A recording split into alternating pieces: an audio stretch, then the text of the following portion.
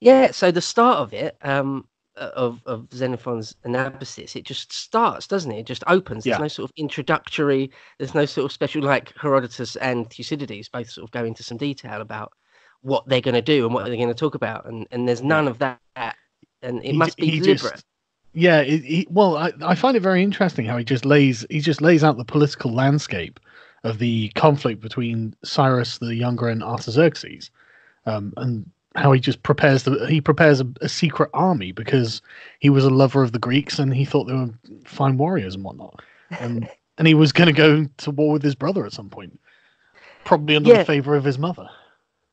yeah. Well, like the opening line is like sort of, if you're like into ancient history or the ancient historians, the opening line is sort of a famous one. It just states that the old King Darius and his wife just had two sons, Artaxerxes and Cyrus.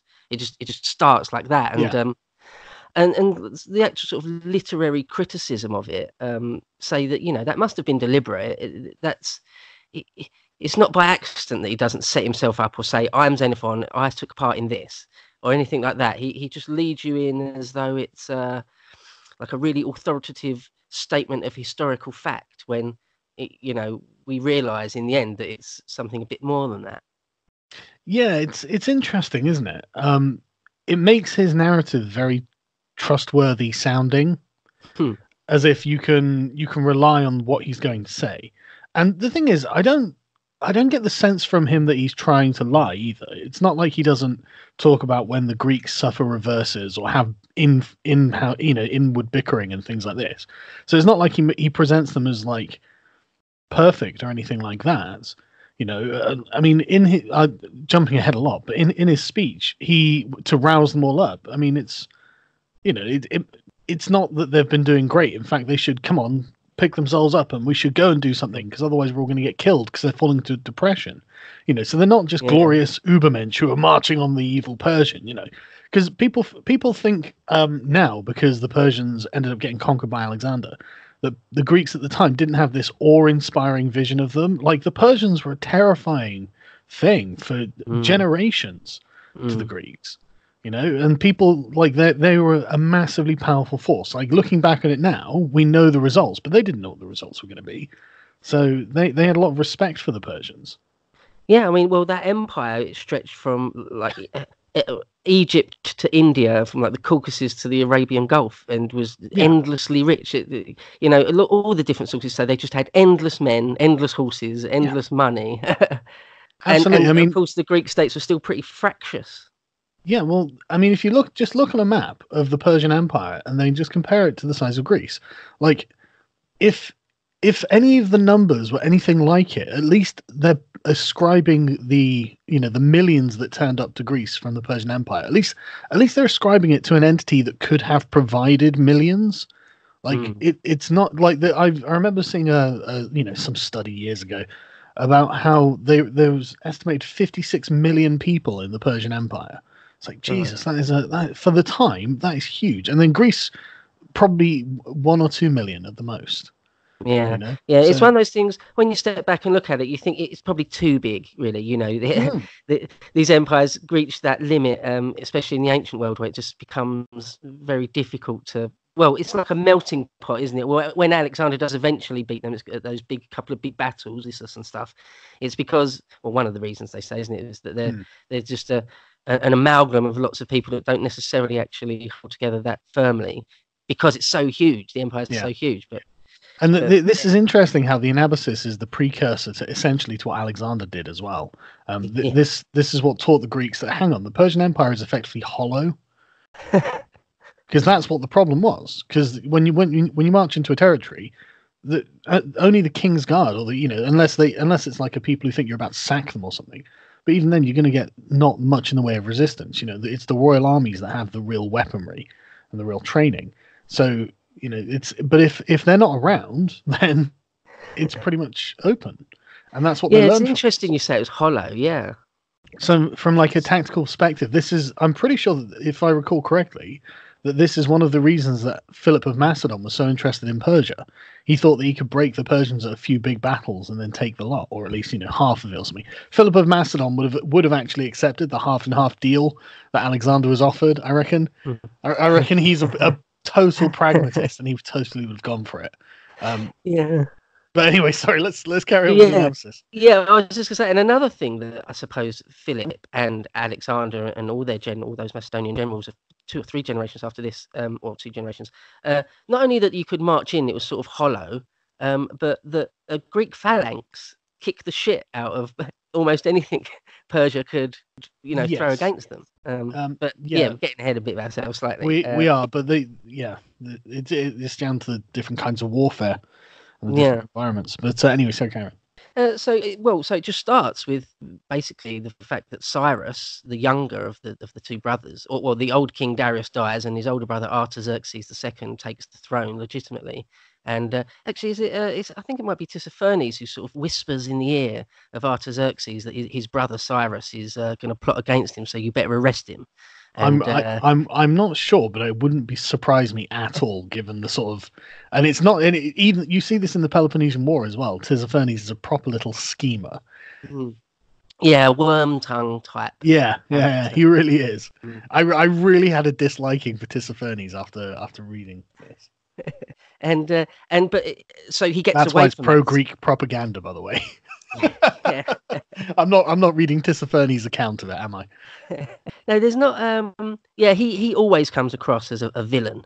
Yeah. Like a pretty straightforward, almost sort of 2-dimensional villain. But I mean, well, that's the way it is. Well, yeah, I mean, he probably was someone who didn't like the Greeks, but that probably means that the Greek caricature over him that we have is probably not as accurate as we would need it to be to make a real character judgment. But he does seem like a shit. Yeah. But Cyrus gets away from sort of the clutches of his brother that first instance, because the mum apparently favors him, and she sort of gets him released. But Cyrus sort of vows, at least to himself, that he will never allow himself to be sort of under the sway of his brother ever again. Under his brother's power in the translation. Yeah, exactly. Because his brother couldn't be trusted to treat him fairly. Yeah, well, there's a long tradition of Persian sort of royal families murdering each other. I mean, it's all royal families, to be honest. Yeah, it's all of I them. think oh, sorry, go on. Well, yeah, that's just the nature of like absolute hereditary monarchies. Family members end up having to kill each other. Yeah, I think it's like some of like the Ottoman sultans and some of the sort of Persian dynasties. They would sometimes a new ruler would get to throne, and he might have many, even dozens of sort of brothers and cousins, and he'd have them all murdered.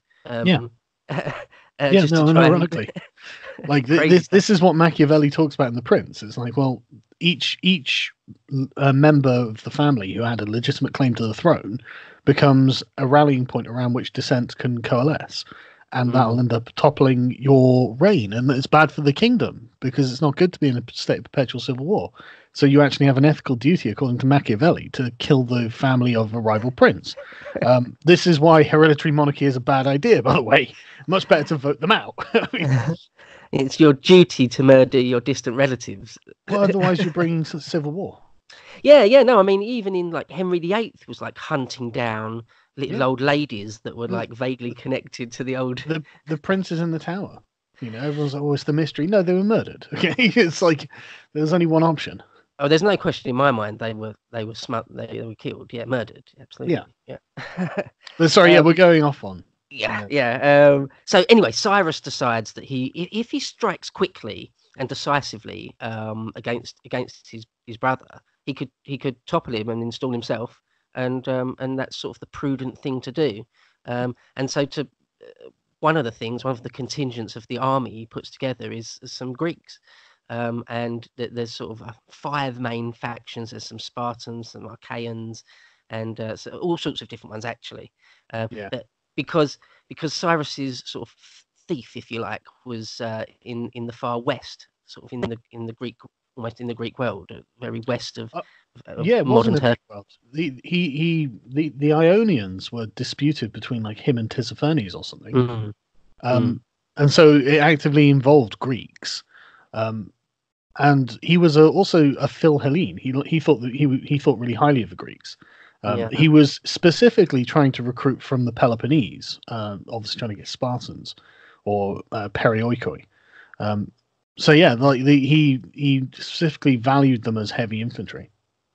Yeah, and they were, as we already said, the phalanx, or well, the hoplites are the heavy infantry, aren't they? And the peltasts are the light infantry, and both are just really, really good.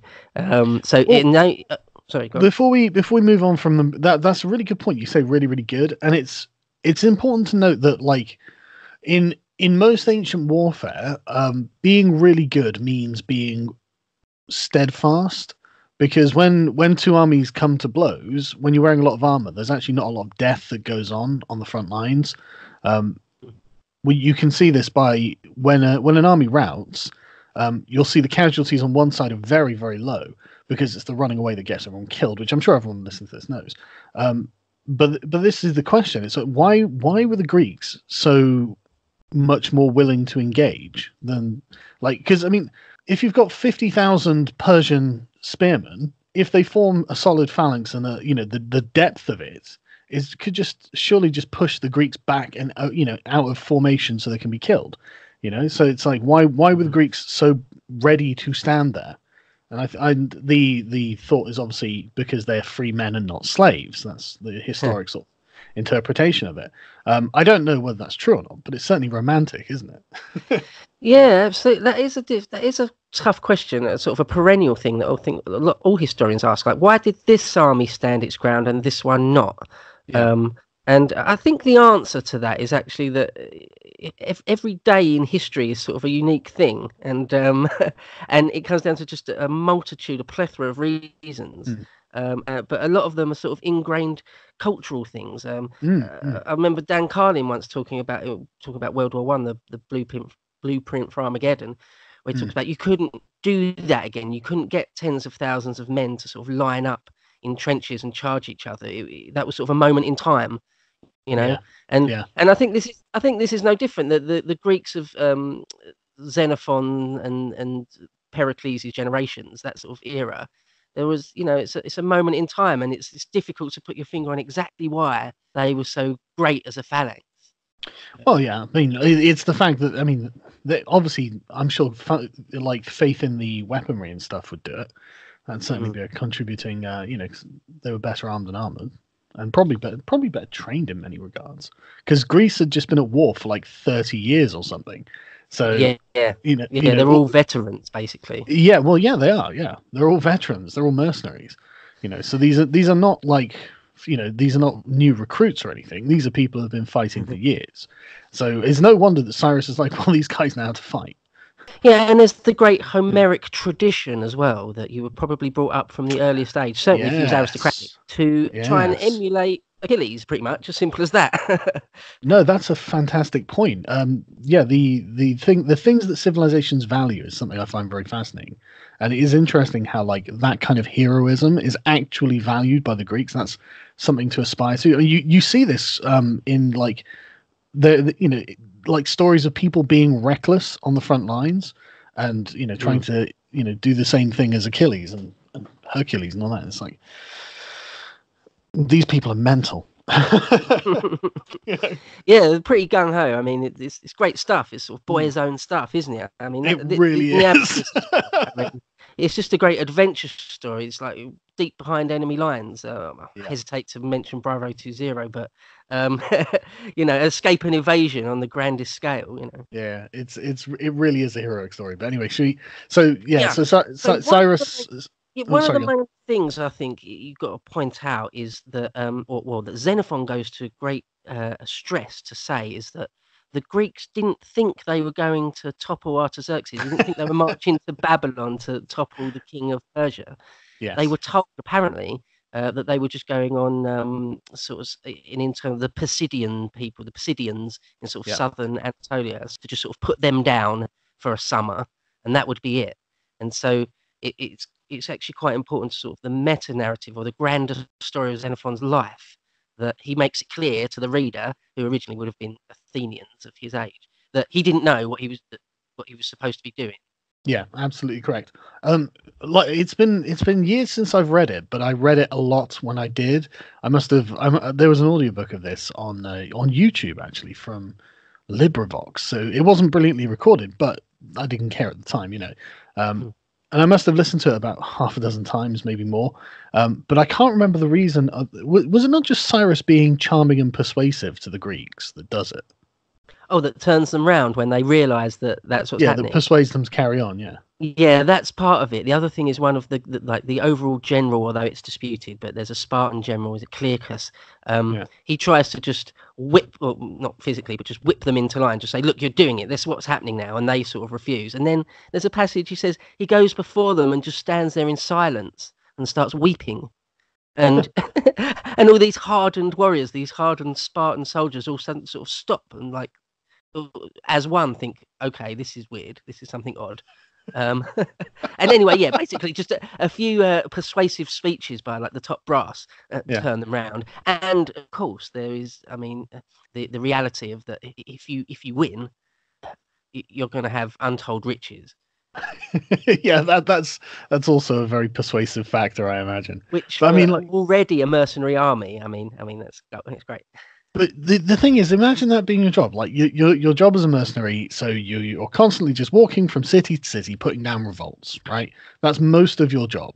Occasionally, someone will invade you, and you'll fight a big pitched battle, or occasionally you'll get into a long siege. Fine, but like, you don't think, right now we're going to go topple. We're going to walk 1,000 miles to topple the capital of the largest empire that's ever existed. Like that's today's job. I mean, I can see why there was resistance to this on the part of the Greeks, and throughout the narrative, Cyrus is portrayed as a very charming man, and lots of different types of people find him so. So it's interesting how, I mean, the way it's described is odd, but that's obviously our cultural differences. This was obviously very persuasive to the Greeks. Yeah, Xenophon's a big fan of the Persians in general and the Spartans. But he says Cyrus is a great guy. Everyone loved him from childhood, and he was. But not only that, he's an exemplary leader. He would have made a great ruler of Persia. What a shame that he's sort of doomed. You can see this in the way that he talks about how he pays his men. He always overpays. He, like, when I can't remember which one it was, somewhere in Thrace or somewhere.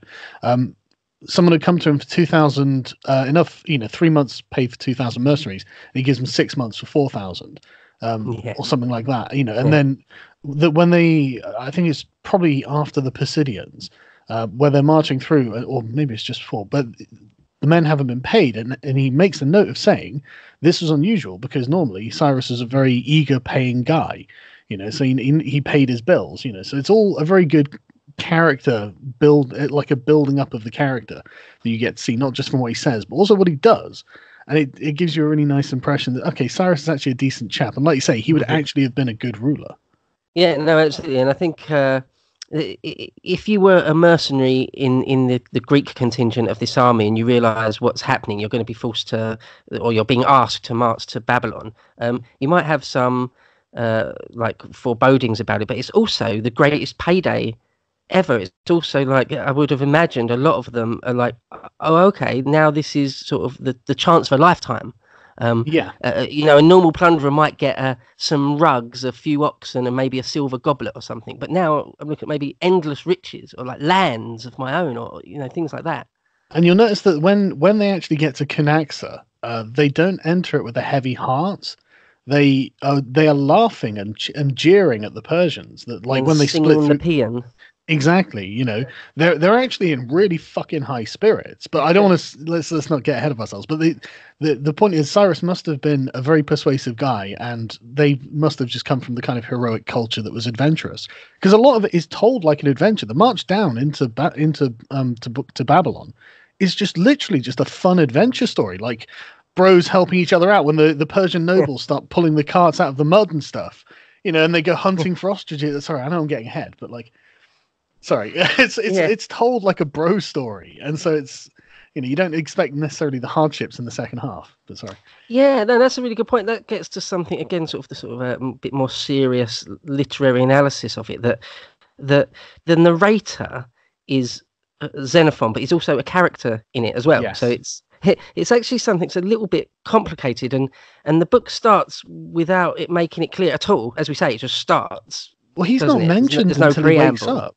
Yeah, exactly. Yeah, he's not mentioned at all until then. Like, he comes to the point where he actually begins his involvement in the story, which is then the story. So essentially, he's telling a history up until about, I don't know, halfway through or so, and then it's what Xenophon does. Yeah, it turns from a standard history into sort of a novelesque autobiography, or like a memoir, or like a sort of flattering memoir. But he was present at all of these events, basically. So, it's as good an account as we're going to get. Yeah, and as you say, it's just a great few. Like sometimes the narrative skips ahead quite quickly, doesn't it? Like you'll say, oh, and then the next day we just marched for 14 miles, and then the next 3 days we covered 60 miles, and it doesn't really give any detail. And then there'll be sort of a hint of something really specific that happens. But I tell you, anyone who's ever done any kind of traveling significantly knows that there are long periods of time where absolutely nothing of significance happens. So, why would you include it? Yeah, and they cross through deserts and go over all sorts of rivers. It's made clear that the terrain is fairly difficult, even though they've got basically free passage. No one's contesting Cyrus, because the other thing to make clear is Cyrus has got a huge sort of Persian army, of which these 10,000 Greeks, a relatively small part. I mean, in the Battle of Canaxa that comes up, they take on. It's not even entirely clear, but they take on one wing. But I don't even think it's. They're in the center, if I recall correctly. I thought they were in the center. No, unless got it wrong. No, they have. I must have it wrong. The Persian king's in his center, and Cyrus is in his center, and they clash. Right. And the Greeks push their wing. They completely successful on their wing. Well, let's not get into it. Yeah, it's my bad memory. Yeah. So I mean, there's the hardships of just getting through the terrain and all that sort of thing, and some quarrels between the top generals. Yeah, as there always are, because people have got to remember that Greek armies are led by 10 generals. Yeah, it seems funny that it must have been more complex than this, but what you get from Xenophon. Why an even number? Three ranks. There's like there's the strategos, the generals at the top. There's captains, and then there's just everyone else. Yeah. Okay. Yeah. So I really find it interesting the description of the wildlife as they're marching into Persia. Like the fact there are ostriches in Mesopotamia at that time. Things like this. Like I just found that really interesting. And obviously at some point in the last however many thousand years they've disappeared. Yeah, there's loads of little weird sort of really quirky little details about things. Like what is that about? Like at one point, I don't know, just off the top of my head, you're talking about some palm trees, and you can cut the cabbage out of the middle of the palm tree and eat that, and it's like, what the hell are you talking about? It's really good though, isn't it? Because it's fascinating. Well, yeah, I know, but it makes you realize that like the past is a foreign country. You know, that is really true. They do, things are different there, and they do things different there. And like I found the Persian nobles leaping into the mud to pull the cart out of the mud a very interesting story as well, because I assume that the reason Xenophon made note of it was because they were nobles. Maybe they'd try and get their servants to do it or something like that, and it was a test of like manhood for them to get in and do it. So it was a very competitive atmosphere.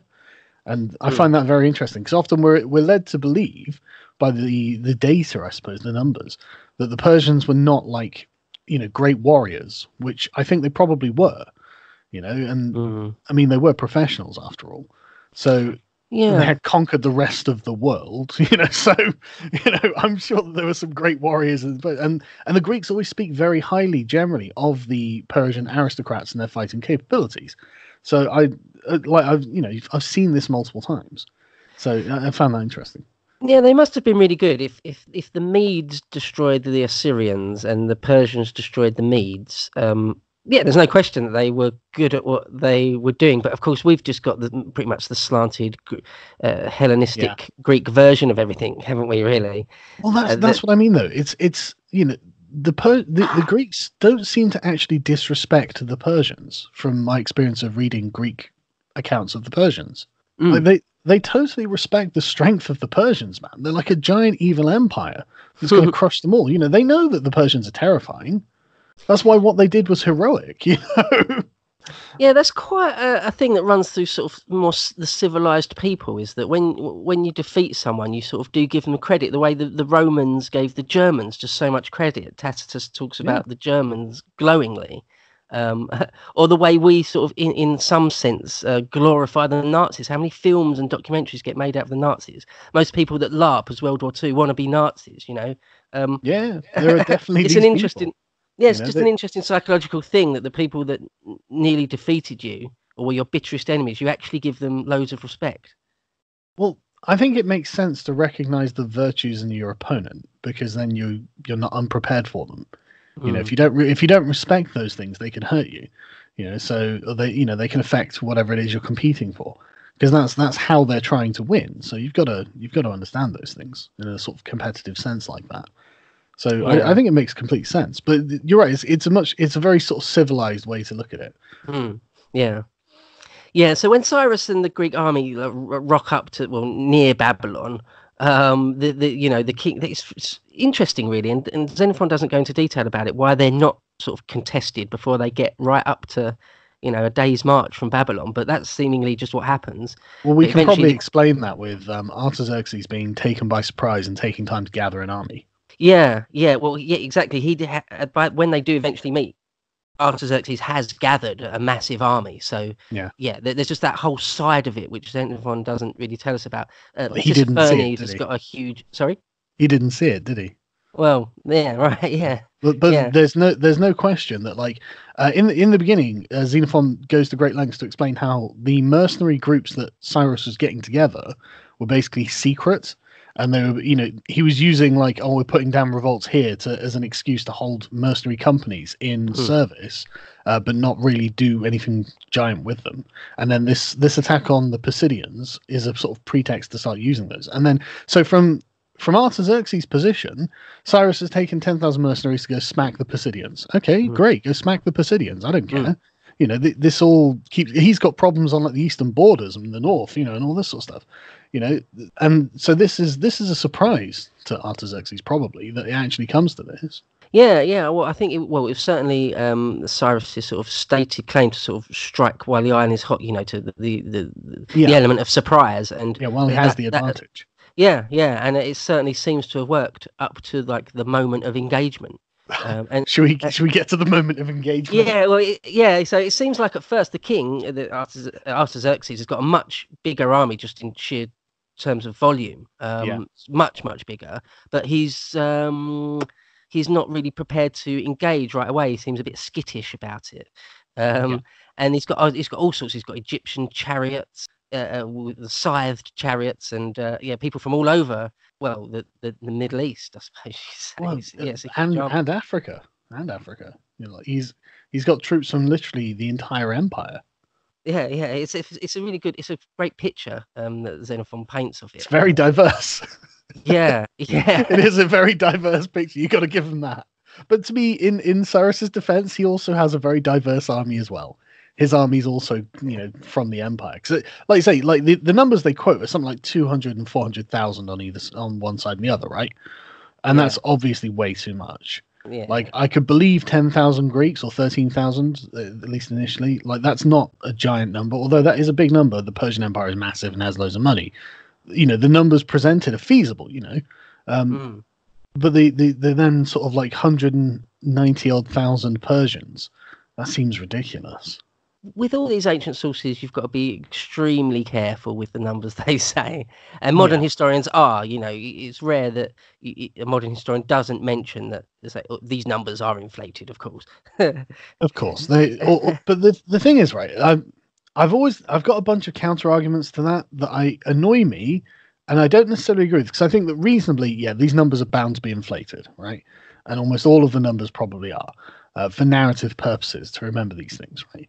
But then, well, the Persian quartermaster surely knows how many men they've got, and so like the Persian king will surely know how many men they've got because they're feeding them.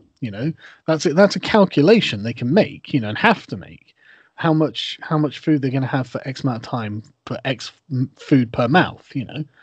Um, Yeah. and then you listen in oh god, what was whichever one it was that was the Persian invasion of Greece. And you hear how Cyrus is measuring out his men. They count 10,000 people to stand in a block and then just draw around that block and then just get people to fill the block, right? If you were going to count, that's actually quite an accurate way of counting hundreds of thousands of men. Like, you might be like 4 or 5 out on each block or something, or maybe 20 or 30. But if you're counting blocks of 10,000, you've still got a relatively good rough estimate. And if they come out with however many million, I'm sat there thinking, well, I mean, they're not idiots, you know? They're not stupid. They have to feed these people. They have to pay these people. They have to, you know, actually account for these people. And the Persians were, you know, perfectly fine bureaucrats. You know, they had no problem maneuvering huge amounts of resources. And then we sit there from like 2,000 years distance and go, no, that must be inflated. That must be inflated. It seems terribly arrogant. And like, I mean, they really think, I really think they might have actually known like more accurately than we're giving them credit for. Like, I think we're assuming more knowledge than we really had when they had literally direct knowledge and the people in front of them. Like, you know, we're assuming they're fucking idiots. There's my defense of ancient inflated numbers. That's a fair point, and I think like the Persians or anyone who is barbaric, according to the Greco-Roman world, suffer from that even more. You know, yeah, but it wasn't dismissive when used with the Persians. It was just used as you know, they're not us, they're not Greeks. Now with the, you know, because I don't think it was as condescending as people make out either. Because I mean, again, it's not like they don't respect virtues about the barbarians either. Like, but you know, when they, you know, it's, I think it's like calling someone a foreigner. You know, I think that was the implication seems to be whenever I've seen the word barbarian written in a context when I'm reading like Thucydides or Xenophon or something like that. Yeah. It doesn't feel disrespectful. Yeah, well, I think it came from they thought that people that didn't speak Greek kind of sounded just like they were saying bar. Yeah. I don't know. I've heard people say that, but I don't know if that is really true or not. I don't remember. I don't think I've read any primary source that says that, but I've heard modern historians say that loads of times. So yeah, I've heard that around. I don't know whether it's true or not, but I mean, it's as good an explanation as any. So this great conflict, the Battle of Canaxa, that's is that how you pronounce it? Canaxa? I've only ever seen it written down. So. So this big battle that happens more or less outside Babylon is going to be a big showdown, and it's, well, you know, history depends on these days, doesn't it? Which way it goes, this everything. Is a turning point in history. Yeah, I mean, if I could do a quick quote, maybe from sure, yeah, go ahead. The text itself. So Xenophon writes, quote, "It was now midday, and the enemy had not yet come into sight. But in the early afternoon, dust appeared, like a white cloud, and after some time, a sort of blackness extending a long way over the plain. Then suddenly there were flashes of bronze, and the spear points and the enemy formations became visible. There were cavalry with white armour on the enemy's left, and Tissaphernes was said to be in command of them.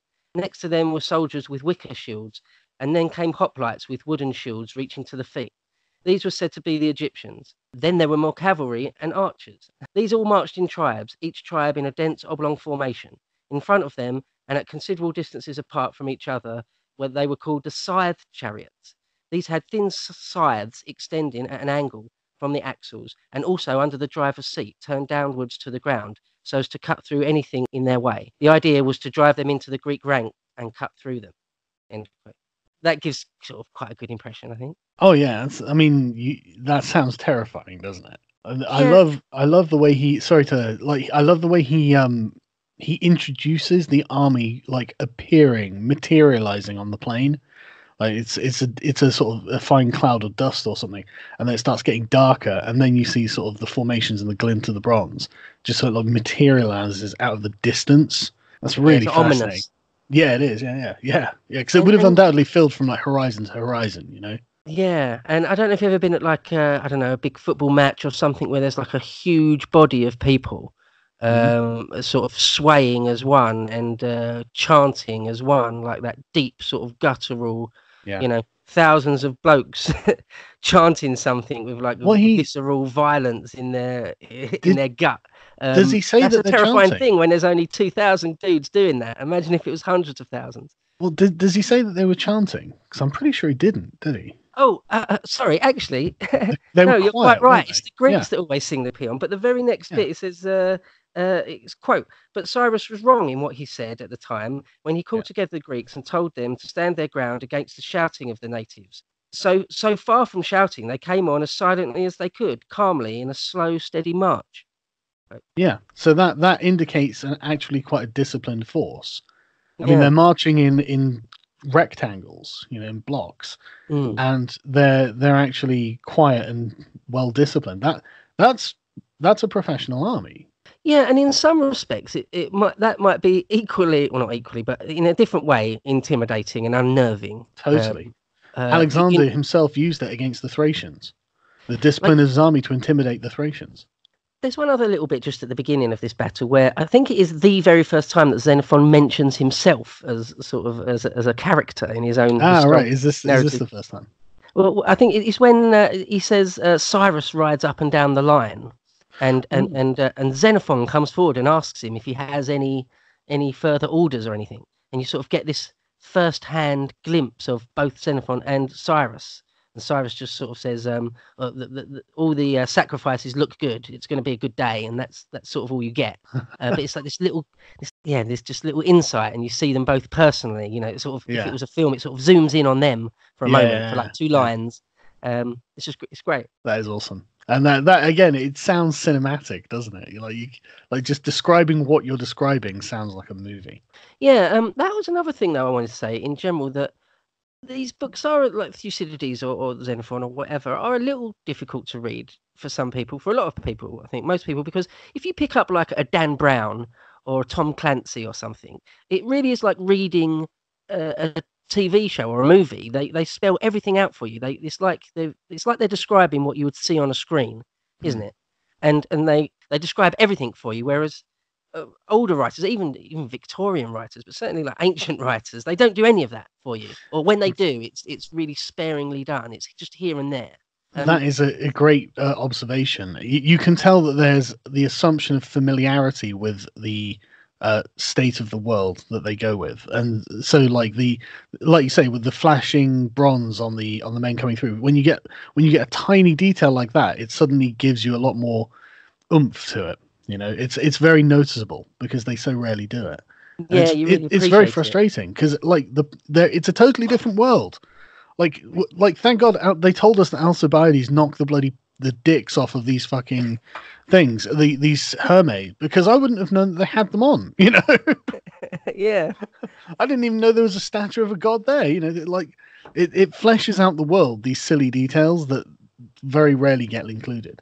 Yeah, and just the way that the stories are constructed and the way they do narrative, it's just different to a modern writer. So, for example, there's a character which barely appears in Xenophon called Arius. I'm probably pronouncing that wrong, but it's clear that they sort of wanted him to be their king, and but it's not really mentioned very often, and it's said it is stated explicitly that like once, and I you're don't even supposed remember to. that.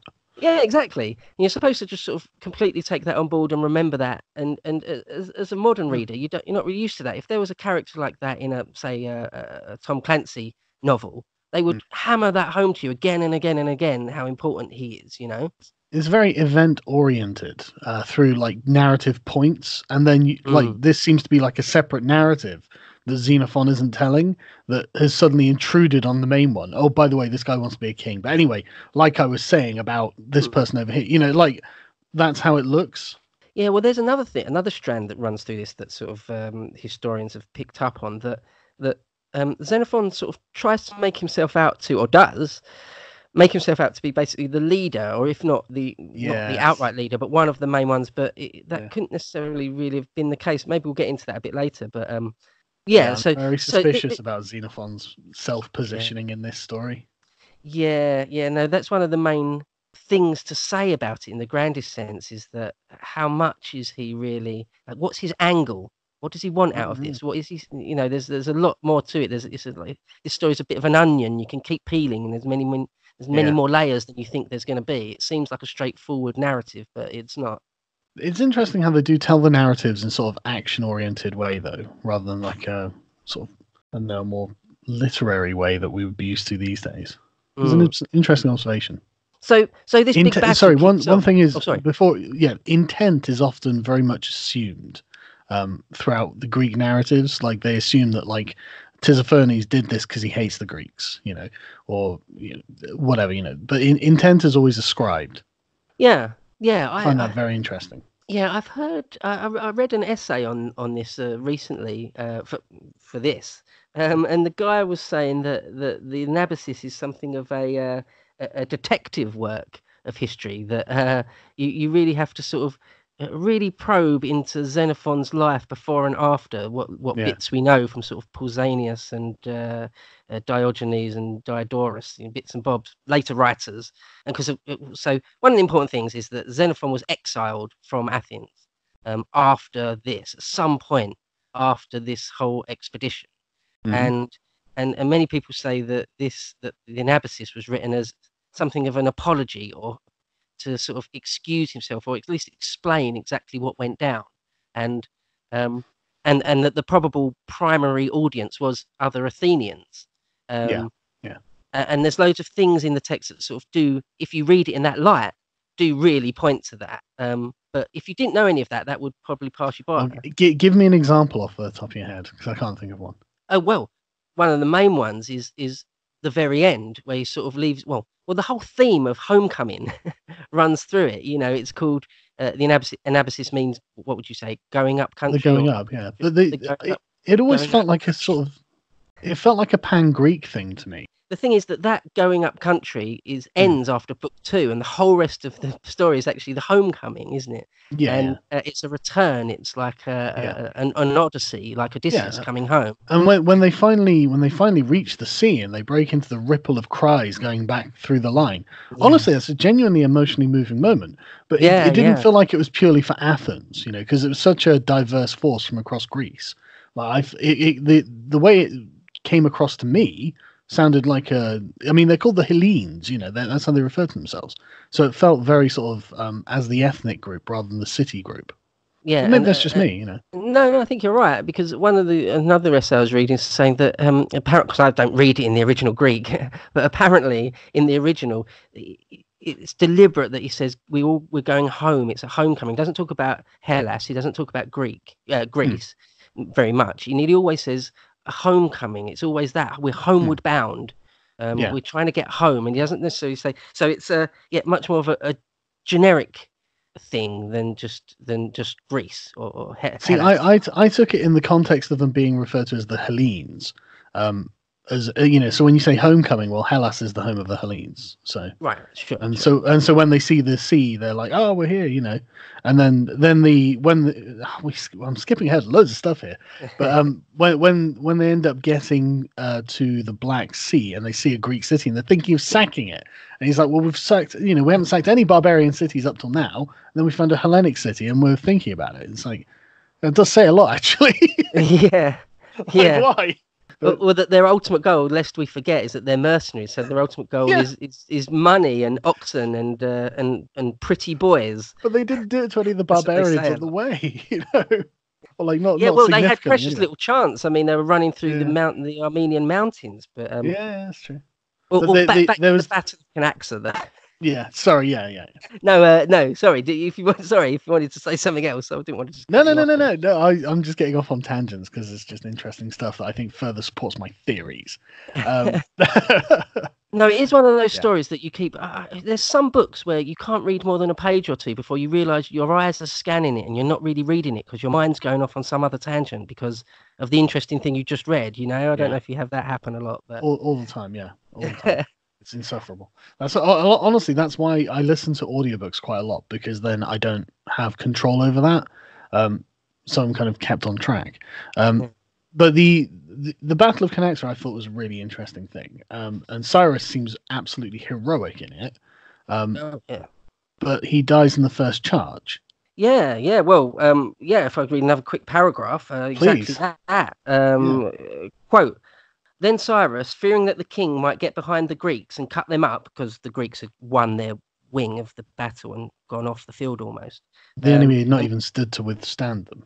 their wing had just run away in fright Yeah. from them, essentially. Yeah.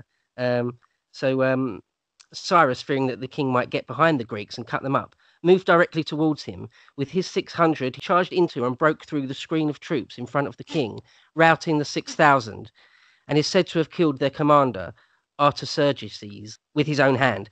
But while they turned to flight, Cyrus's own 600 lost their cohesion in the eagerness for the pursuit, and there were only a very few left with him, mostly those who were called his table companions. When left with these few, he caught sight of the king and the closely formed ranks around him.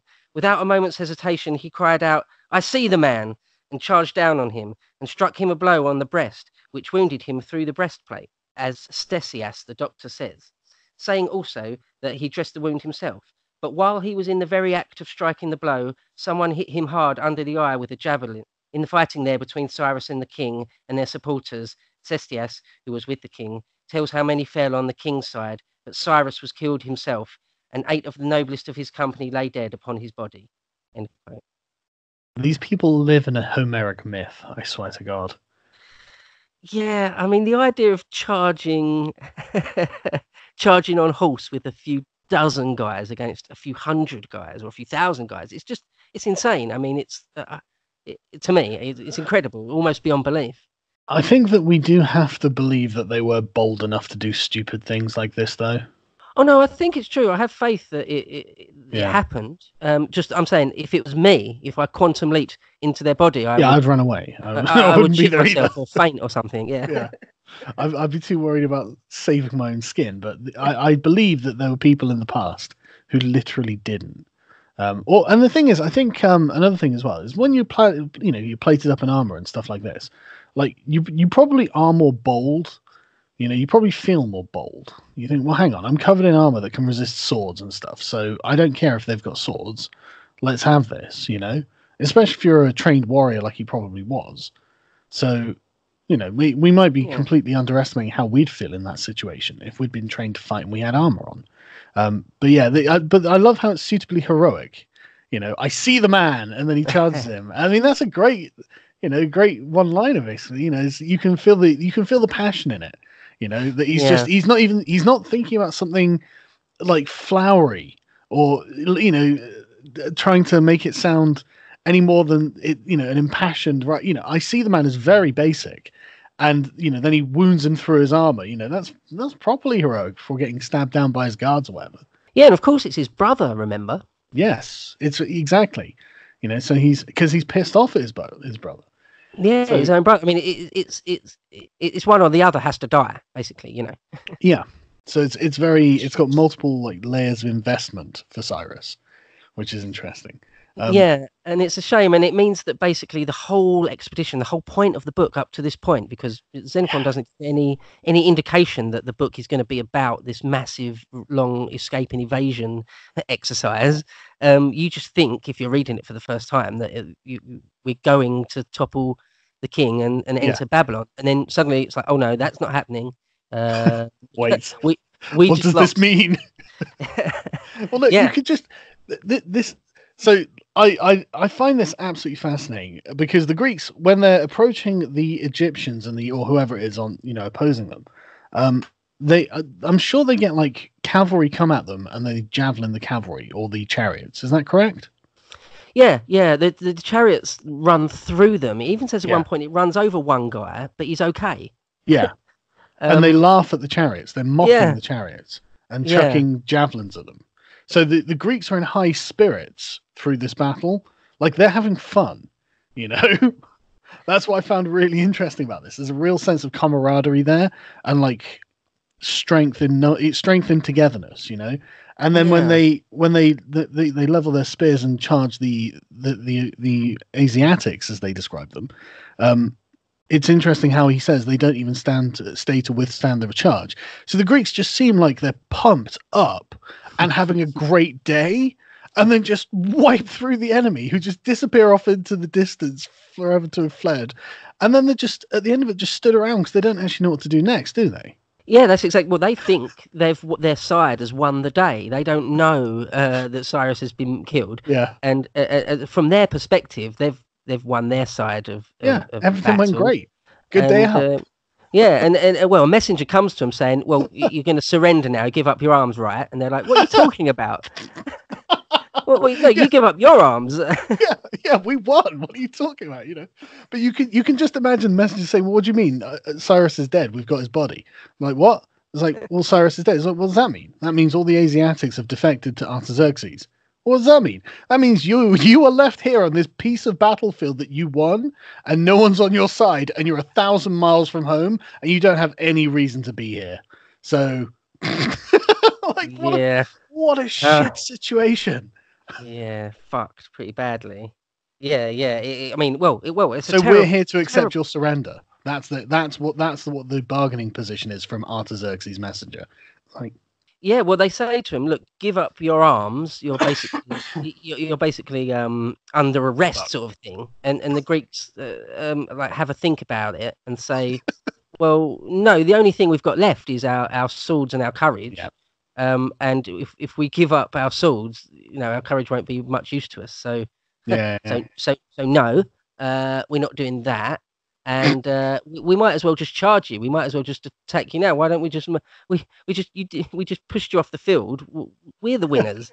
But interestingly, the sort of Persian response to that is to be like, okay, well, maybe then we can negotiate something. If you won't just give up your arms, maybe we can negotiate something. Which of course reveals to the savvy Greeks that in fact the Persians aren't in a massively strong position, because if they were, they would just march on them right now.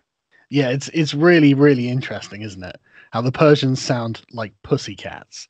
Like I love the fact that the Greeks didn't even get to properly engage. The Persians failed to kill the single Greek that they hit with the chariots, and they didn't even stay to actually fight it out. So no wonder the Greeks are feeling like they're made of steel. But it's a terrifying position that they are in, though. And sorry, I'll let you carry on with it, because it gets worse. It does get worse. Yeah.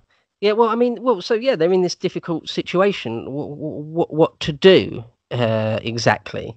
And it's not clear what the best thing is to do. And that some of their own Greeks that had come along with them decide to go over to the Persian side, and there's dissent within. Well, it gets to the point where who is the overall commander, and is there one overall mind in charge of policy for the whole army? And it doesn't seem that there is. That they just have to agree things between the top generals, the top strategy, of which Xenophon isn't one yet. It's Proxenos, who is the Boeotian Proxenos, who's sort of the overall command of the faction that Xenophon is in. So that becomes important. I'm just reading through the notes on Wikipedia. Thankfully, they've got little chapter summaries, and the generals of Cyrus's army obviously can't expect lenient treatment, so they joined the Greeks. The Hellenes are frightened by something in the night, which turns out to be nothing. And then the king asks for a truce. And it's interesting how the Hellenes are still in a state of war with the Persians, because I mean, realistically, any other time you're probably like, okay, well, you've lost, like there are 10,000 of you, but there are going to be like hundreds of thousands of Persians. The person you've come here to fight for is dead, so you don't even have a cause, because you're not going to put anyone on any thrones.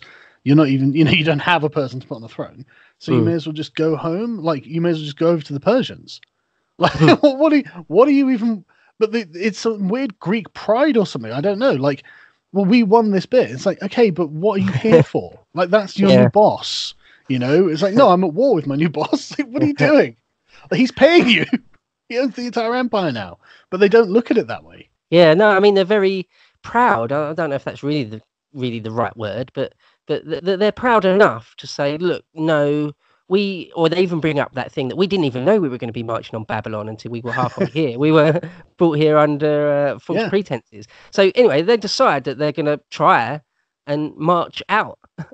But it's so weird though that they negotiate with Artaxerxes as if they're peers.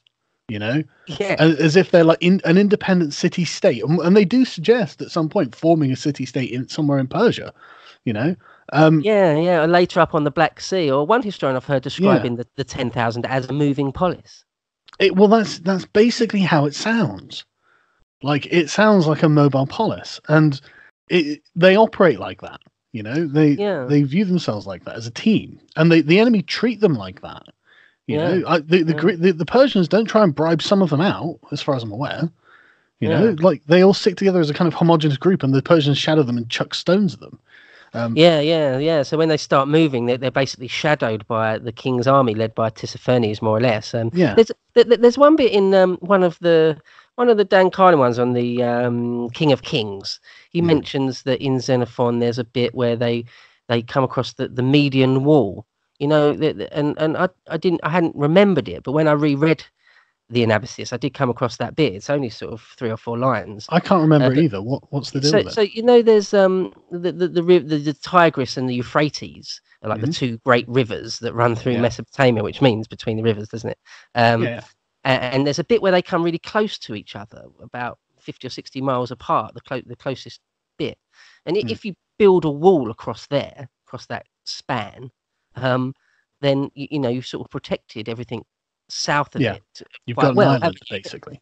Yeah, and this is what Xenophon writes, quote, after a 3 days march, they came to the wall of Media, as it is called, and passed over to the other side of it. This wall was made of burnt bricks laid in bitumen. It was 20 feet thick and 100 feet high, and was said to be 60 miles long. It is quite close to Babylon. And again, it's just says that, nothing else, doesn't refer to it again or anything. That's fascinating, isn't it? Yeah, and historians, well, anyone who reads it really, but historians just love that sort of thing. It's gold dust, you know, it really is. But there's no reason to think that there wasn't that one there. I mean, you know, why would he make that up? Oh no, I mean it's pretty. There's no reason to doubt that. This is the thing. Like, there's always someone who says, "Oh, well, there's no archaeological evidence for it, so we're not going to take it as." And it's like, come on, you know, that's just, you know. But anyway, sorry, I'm being pedantic. Yeah, he just said it was made out of burnt bricks and bitumen, so yeah, it's not going to have survived to nowadays. Totally plausible as well. Okay, so the next thing that happens. But actually, you say that, but most of the buildings are built out of that, weren't they? Right. Yeah. And we still have the ziggurat of Ur, so I mean, maybe it should have survived. It was obviously dismantled at some point. Yeah, well, that's just a massive choke point, is it? It's a really important bit of land. Yeah. So it's been worked and reworked over the centuries, over the millennia. That same little bit of land. You know, there's like there's like a couple of passes going up into Austria and Hungary if you're coming from that way. That all the armies would have to pass through these same couple of passes. Yeah, so the Greek army is trying to make its way out, but they realise they can't really go back the way they came because there's too many giant rivers, apart from anything else. What they've got to do is try and go more northerly route up towards Armenia and up towards the Black Sea. Try and get out that way. They actually cross the Tigris at some point. They do have to, yeah. Yeah. And it's a bit later, or a lot later. They're being, as you said, shadowed. Well, before we go on to that, should we talk about Artaxerxes' treachery? Sure. Yeah. Well, that was the bit I was gonna. Yeah, just me. Yeah, because I think we skipped that. My fault, obviously. No. I mean that bit. Yeah, where well, go ahead if you want to. Yeah. It's again to the best of my recollection. But Artaxerxes invites the sort of 10 generals to a dinner, and then basically has them all killed. And the Greeks learn about this because one fellow is running back into camp holding his intestines in, and it's just like, holy shit! Like, that's a graphic description and a half. And then he's like, you know, and everyone starts panicking. Everyone's to arms, but no Persian attack comes, and so everyone's just like, you know, and like, what the fuck are we going to do? And this is where Xenophon really properly introduces himself into the narrative, where he's I open my eyes and I wake up and I'm like, why am I just laying here? You know, I should be doing something. I can't remember the exact speech, but like, the exact Dude, part. I got that you've said it almost perfectly. It was the exact. If I just quickly read it, saying sort of 8 or 9 lines. Quote: when they arrived at the entrance of Tissaphernes' tent, the generals were invited inside. They were Proxenus the Boeotian, Menon the Thessalian, Aegeus the Arcanian, Clearus the Spartan, and Socrates the Achaean. The captains waited at the entrance. Not long afterwards, and at one and the same signal, those who were inside were seized, and those who were outside were massacred. After that, contingents of native cavalry rode over the plain and killed all the Greeks they could find, slaves and free men alike. The Greeks saw with surprise these cavalry maneuvers from their camp, and were in doubt about what they were doing, until Nicarchus, the Arcadian, escaped and came there with a wound in his stomach, and holding his intestines in his hands, he told them everything which had happened. So yeah, you remembered it perfectly. Well, that's because it was so goddamn dramatic. Never trust a Persian. That's one of the things. I remember when I first read this. There's a couple of things, a couple of times in my life when you're reading something, you're actually shocked as you're reading it. Yeah, yeah, A couple yeah, of times. There was one in 1984 when Winston Smith is first captured. He's with that girl in that room, having that illicit liaison, and he says something like, "We are the dead," and just out of the speaker screen or something, Big Brother says, "You are the dead," or something like that. You know yeah, that bit from it, yeah, and yeah. I remember reading that and being like actually a bit shocked, like feeling my heart race a bit reading it. Yeah. And when I first read that bit when it says they're all massacred, I remember having that feeling for the first time because Yeah. I didn't see it coming. Xenophon gives no indication that that's what's going to happen. And the tone of it's not written in necessarily an emotional way, but the tone of what's happening, because he's really trying to just chronicle events, and like you say, guy runs in and just describing it, it puts you very much centered in the action of what's happening, and it's the thing I wish we'd brought this up at the beginning, but it's a good place to bring it up now to contrast it, right? Contrast that when they're back in Asia Minor and Cyrus has just got all of the Greeks together. He's called them all together. He summoned them all, and so they realize that they like 1,000 are coming from here, 3,000 from there, blah blah, blah. And it's Sardis, I think it's at, and all the Greeks are there, and there's a there's a really upbeat atmosphere that Xenophon's describing, and then when the queen of wherever, some tribe near, comes over and Cyrus, he wants to show her the Greeks, and so they line the Greeks up, they present spears, whatever it is, and then they charge. And the charge scares the shit out of everyone. Yeah. Merchants run away from their stalls, leaving all their goods behind. The queen flees, and everyone freaks out. And the Greeks just on the field after this charge, laughing at the barbarians for being such cowards. And there's this real sense of fun and camaraderie. This is why the whole thing sounds like a boy's adventure, and this is why it's like an epic narrative. Because now you come to the point where one of the lieutenants or whatever is coming back with his guts hanging out after being betrayed by the Persians 1,000 miles from home. Suddenly it's a lot gloomier and a lot more like confined. They're trapped in a camp in the middle of Persia. Suddenly, from this effervescent, we can do everything, to shit, things are at their lowest ebb right now. It's very dramatic. Yeah, and Xenophon does that. It's been noted that he has like these peaks and troughs, or these cycles of sort of levity, and it all looks like it's going to be okay, and everything's positive and optimistic and bright, and then just doom and gloom and darkness and despair and despondency. And it gives you a real feel for the human experience that he had gone through, rather than some scientific historical text. He's taking you through what it was, the experience of the thing. I love it. I absolutely love it. Yeah, and so at this point there are the Greeks, the Cyrenian army, Cyrus's army, what's left of it, is at a very low ebb. I mean, Xenophon sums it up by saying, quote, "With their generals arrested and the captains and soldiers who had gone with them put to death, the Greeks were in an extremely awkward position." That's great framing. It occurred to them that they were near the king's capital, and that around them, on all sides, were numbers of peoples and cities who were their enemies. No one was likely in the future to provide them with a chance of buying food. They were at least 1,000 miles away from Greece, and they had no guide to show them the way. They were shut in by impassable rivers, which traversed their homeward journey. Even the natives who had marched on the capital with Cyrus had turned against them, and they were left by themselves without a single cavalryman in their entire army. Isn't that amazing? Like, that's just a summary of the situation, but you can feel the walls closing on you. Suddenly the world it was so big when they're walking through Persia, nothing's stopping them. Everything's going great. They can go anywhere, they can do anything, they can, and now suddenly, instead of having this tremendous freedom, like, they've got enemies on every side, there cities everywhere, the king's men are all against them. It's like, Christ, suddenly you're in a bunker mentality mode. Yeah, and with no cavalry, I mean, that's a big thing just on its own, that you've got no horses, you've got no cavalry. So even if you were to repel anyone, you can't chase them down and actually kill them, or many of them anyway. The enemy can always escape. Yeah. And the Persian forces are lighter anyway, so they can run quite smoothly away from the Greeks anyway. Yeah, hoplites are relatively heavy. Yeah, Yeah. heavily Well, they armored. are heavy Yeah, infantry. They're the yeah, yeah, heaviest infantry. yeah, yeah. You don't get Um, heavier. and it was, as you said as well a minute ago, that this is the point where Xenophon really comes into it, or sort of explodes into it a bit. I mean, the next sentence is, there was an Athenian in the army called Xenophon who accompanied the expedition. And he goes on to sort of introduce himself a bit. But also at this point, I'd like to point out, which I hinted at earlier, is that Xenophon's like the writer and the author, and also a character in it, a fictional, not fictional, but a literary character. But of course, he was also a historical figure who, Yeah. so he's actually he's playing around with expectations and playing around with the nature of his own role and his own character as he decides to depict it.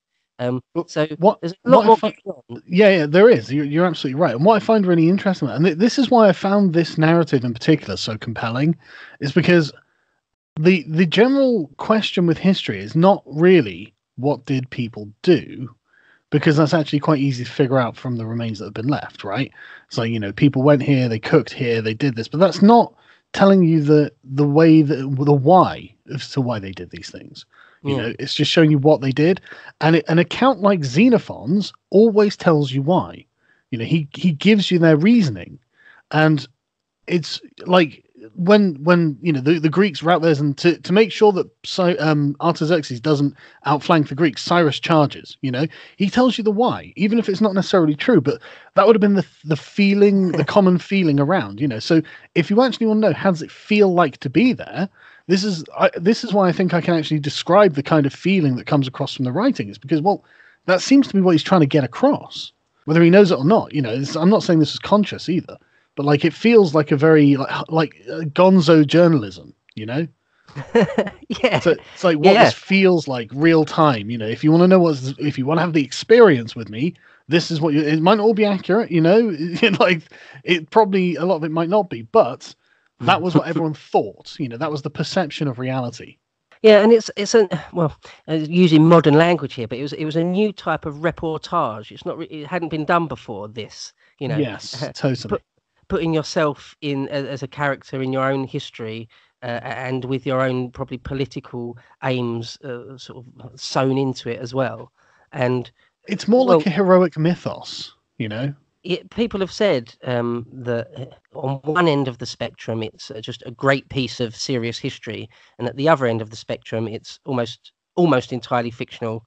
Yeah. So with the narratives, all narratives leave something out. That's why that thing about the guy with the king, he just pops in, because there is another narrative that could be told about that guy. I'm sure. It's just Xenophon isn't telling it, so we don't know. Oh, well, there's loads of things that that the historians have said. Well, Xenophon's simply omitting loads of things here. He must be. Like for example, the fact that he sort of gives the impression, or very, very nearly explicitly says, but doesn't quite explicitly say, he's the leader. He does. and he says, because he's quite young amongst the Stratos. He's quite young. After these generals all get murdered, they replace them with new generals, basically the guys that were second in command, they're captains usually. And anyway, Xenophon gets command of Proxenos's faction, a few thousand guys. So he's the rear guard. He gets the rear guard. He's not leading it. He's at the back. Exactly. I mean, he's the leader of the rear guard. Good job, Xenophon. Yeah, and he tries to say that that's like the most prestigious thing, because we're on a retreat, because this is a retreating action. To be in the rear guard is actually the most prestigious, most important place to be. But everyone knows that it was it would be the Spartan up front that was in control. Yeah, absolutely. But I mean, there's an argument that he's making, because they're the ones who are actually engaging in combat. So yeah, and it's being chased. So a Spartan called Clearchus, and he doesn't. Chrysippus, sorry, and he just doesn't really talk about him all that much. And whenever there's a really big, important sort of tactical or strategic decision that has to be made, Xenophon always presents it that the strategoi get together and decide amongst themselves as equals. When that probably wouldn't have been the case. But we know from the Peloponnesian. It probably depends on the personality makeup of the group, because I mean, like in the Peloponnesian War, when you got the 10 who are in command of the army and the navy at Samos, Alcibiades basically goes there and takes it over because he's Alcibiades. He's got this fucking giant personality and self-confidence. And if there's not someone like that, I imagine it's a bit more democratic. I mean, they were a democracy. Well, like Athens was, you know. I can't imagine it was, you know. But I mean, you would if it was, you would have an uneven number. So yeah. Anyway, sorry. Yeah. Let's carry on. And so there's that great bit you said where he falls asleep, but he has a dream, and anyone really that reads this usually picks out that bit as just a great bit, a great little episode, because it is so good. It's like a turning point where he sort of takes control. So Xenophon writes of himself, quote, the rest of the army, it was nighttime and they were trying to sleep, but they're like in the lowest depths of despair, and everyone's just been killed or captured, and then they're like, what are you gonna do? There's no attack coming, so they just go to sleep at night. Like, no one knows what to do. Yeah, well, it's like sort of that you get that all throughout history, all sorts of times. I mean, maybe the Führer bunker springs to mind, but I mean, what do you do? Have a glass of champagne, shoot yourself in the head? What do you do? I mean, what are your options? Yeah. So he says, quote, Xenophon was no different from the rest, and now in their difficult position, he was as miserable as anyone else and could not get to sleep. However, he got a little sleep in the end and had a dream. He dreamed that there was a thunderstorm and that a thunderbolt fell on his father's house, and then the whole house was on fire. He woke up immediately, feeling very frightened, and considered that in some respects the dream was a good one, because in the midst of his difficulties and dangers, he had dreamt of a great light from Zeus. But in other respects, he was alarmed by it, because the dream seemed to him to have come from Zeus in the character of the king, and that the fire had seemed to blaze all around him. And this might mean that he would not be able to leave the king's country and would be shut up on all sides by one difficulty or another. End quote. Yeah, and so he wakes up and he's just like, why am I laying here? Why aren't I doing something? Yeah, he says, like, what am I waiting for? Basically, I'm just paraphrasing here, but what am I waiting for? Am I waiting for somebody else to take control? Am I waiting for to be a bit older? Yeah, and he does seem to be rather a spur to action for the Greeks. And then they actually start organising and get themselves to travel north, don't they? Yeah, so that's basically what happens. That he Oh no, one of them tries to get an pardon from the king, don't they? Well, well, that's another bit I picked out. Sorry, There's just one dude who says, look, why don't we just try and parley with the Persians? Maybe they might have something in their hearts that allows them not to massacre us. Well, it's worth a shot, isn't it? Because we're absolutely doomed otherwise. There's just no way out of this. And Xenophon and all the others say like, sorry, who are you?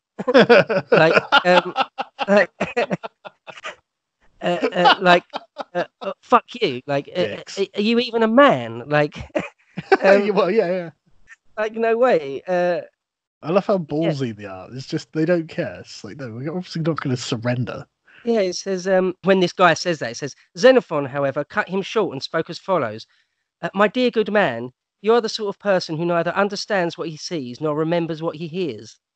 And goes on to say, "Don't you remember they just massacred all our generals? Don't you remember? Don't you remember they wanted us to surrender and we were going to be tortured and stuff? Like, you piece of shit." And they say we should treat him as an animal. I think it's actually what they said. Let's just treat him as a pack animal going forward.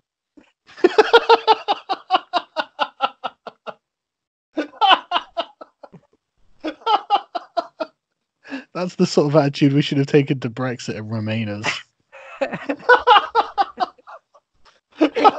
Yeah, let's just treat Dominic Reeve as a pack animal. Yeah, basically, like any Joe Swinton. God. Right. Okay. So yes. So yeah. Well, I mean, they just push on through the country, and I mean, it's hard going. They are sort of harried along the way. The slings and arrows. Tissaphernes brings apparently quite a large contingent of troops. Hard to estimate how many, obviously, but I mean, it's going to be more than the Greeks had, no doubt. The Persians can easily afford to gather more than 10,000 men, and they had them on hand as well. So, it's probably like 50 or 60,000 at the very. I'd say. I mean, that's the reasonable estimate I've heard. What do you think? How many do you reckon? Well, Xenophon doesn't seem to give precise figures.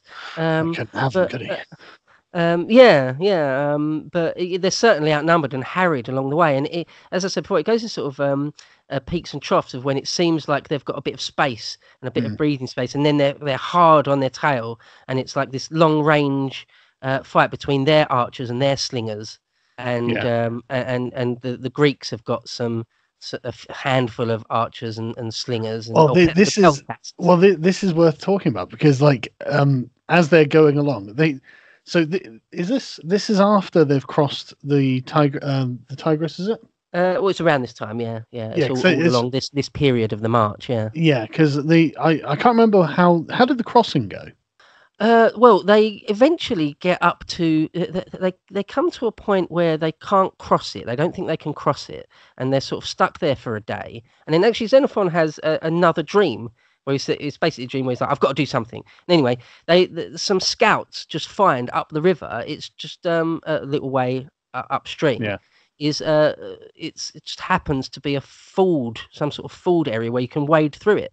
Yeah, At the waist, right. and they thank the gods when Xenophon finds out. He literally does a sacrifice right there on the spot in thanksgiving, and like they're almost crying with thanks that they can just go a couple miles up the stream, basically up a tributary, and cross the stream, and they do, and they get the jump on the Persians that are trying to sort of That's right, because the ambush them. Persians are on the other side of the river, shadowing them, just aren't they, with a huge army? Yeah, Yeah, so it's like a double good fortune. yeah. And there's another good bit around this time. Like there's a lot of descriptions of rear guard actions and sort of Yeah. long range archers and slingers versus each other. But there's a great bit where when they're getting towards the foothills of the Armenian mountains, This is about there's a race for a certain hilltop or a peak or a crop of high land, and they have to race for it. And actually another. No, it's absolutely great that bit because they're going up into the before that. Then there was where they because the Greeks originally didn't have any slingers, and so they paid like 200 Rhodians who happened to be in the army to make slings and then go and engage the Persians. So like the next time the Persians came up with their archers, the Greeks sent their slingers out. The slings have a greater range than the archers, and I know this firsthand because I actually made some slings myself and went and tested them out. You can throw a stone a fucking long way with a sling. And I tell you what, you do not want to be hit with it either. So I found it, I would actually go out there and listen to this audiobook. So I just found it really fun because I'm an absolute nerd that way. But the fun of doing it is interesting because they didn't just swing them repeatedly around their head. I reckon that's not how they worked. I think it was all one smooth motion, because you can get really good accuracy with it as well, like relative accuracy, obviously. But I found I think you're right. Sometimes you see Palestinian people using a sort of an ancient sling, and that's how they do it, isn't it? It's one round fluid thing and done. Yeah, and that's there was a style online. I don't know how accurate this is. It's called Byzantine style, and that's like they're from various depictions and carvings and stuff. But the sort of swing it around once in a long sort of thing. You'd need a lot of space for slingers. They take up a lot of space, I think. But they would be bloody dangerous to have like hundreds of them chucking stones at you. Be a very unpleasant experience. And I found the way that Xenophon characterizes it really interesting because they've been punished for a few days by the Persians, their arrows and slings and stuff. A couple of casualties and that's a couple of injuries. And not deaths, but it's been rough. And then so that night they build the slings and then they send the slings out the next day. And the way he phrased it was something like the Persians got the worst of it that day. And it's like it was just an interesting way to summarize it. But you can tell there'd been a bit of a skirmish and the Persians had come off like going, oh shit, that was bad. Yeah, and it's funny in the languages because what you're really talking about is someone getting their head caved in by a rock. It's probably it sounds really like horrible, and he's just saying, "Oh, they had the worst of it that day." Yeah, it sounds like a football game. It's like that team had the worst of it in that match or something. It's all and like you say, when it comes to seizing the high peaks, going up into the Armenian mountains, it's very interesting how it sounds like a sports team game, doesn't it? It's the same kind of mentality. It's like we're going to get up there, then we're going to grab it, and it's gamification of like the war that they're fighting. Yeah, it's really interesting. It's a total team sport that they're doing. Yeah, no, definitely. Yeah, and the way you get the impression that the captains are like they really are the bravest, most impetuous, almost Yeah, suicidally brave among them, because yeah, they're sort of they compete with each other to be yeah, the first to the highest ground, which is contested, or the first over a wall, or whatever it is. yeah. And it's genuinely like they're rushing into the jaws of death. You know, I mean, they don't. They win actually, so they're not. But like, they're hyper competitive. And Mm. and but it does feel like rousing. You know, when they're talking about it, you can sense the excitement of what they're doing because of the danger that's involved. You know, but most of them came back alive at the end of it. So you Yeah, know, it can't and have. You know, we might be overstating the case.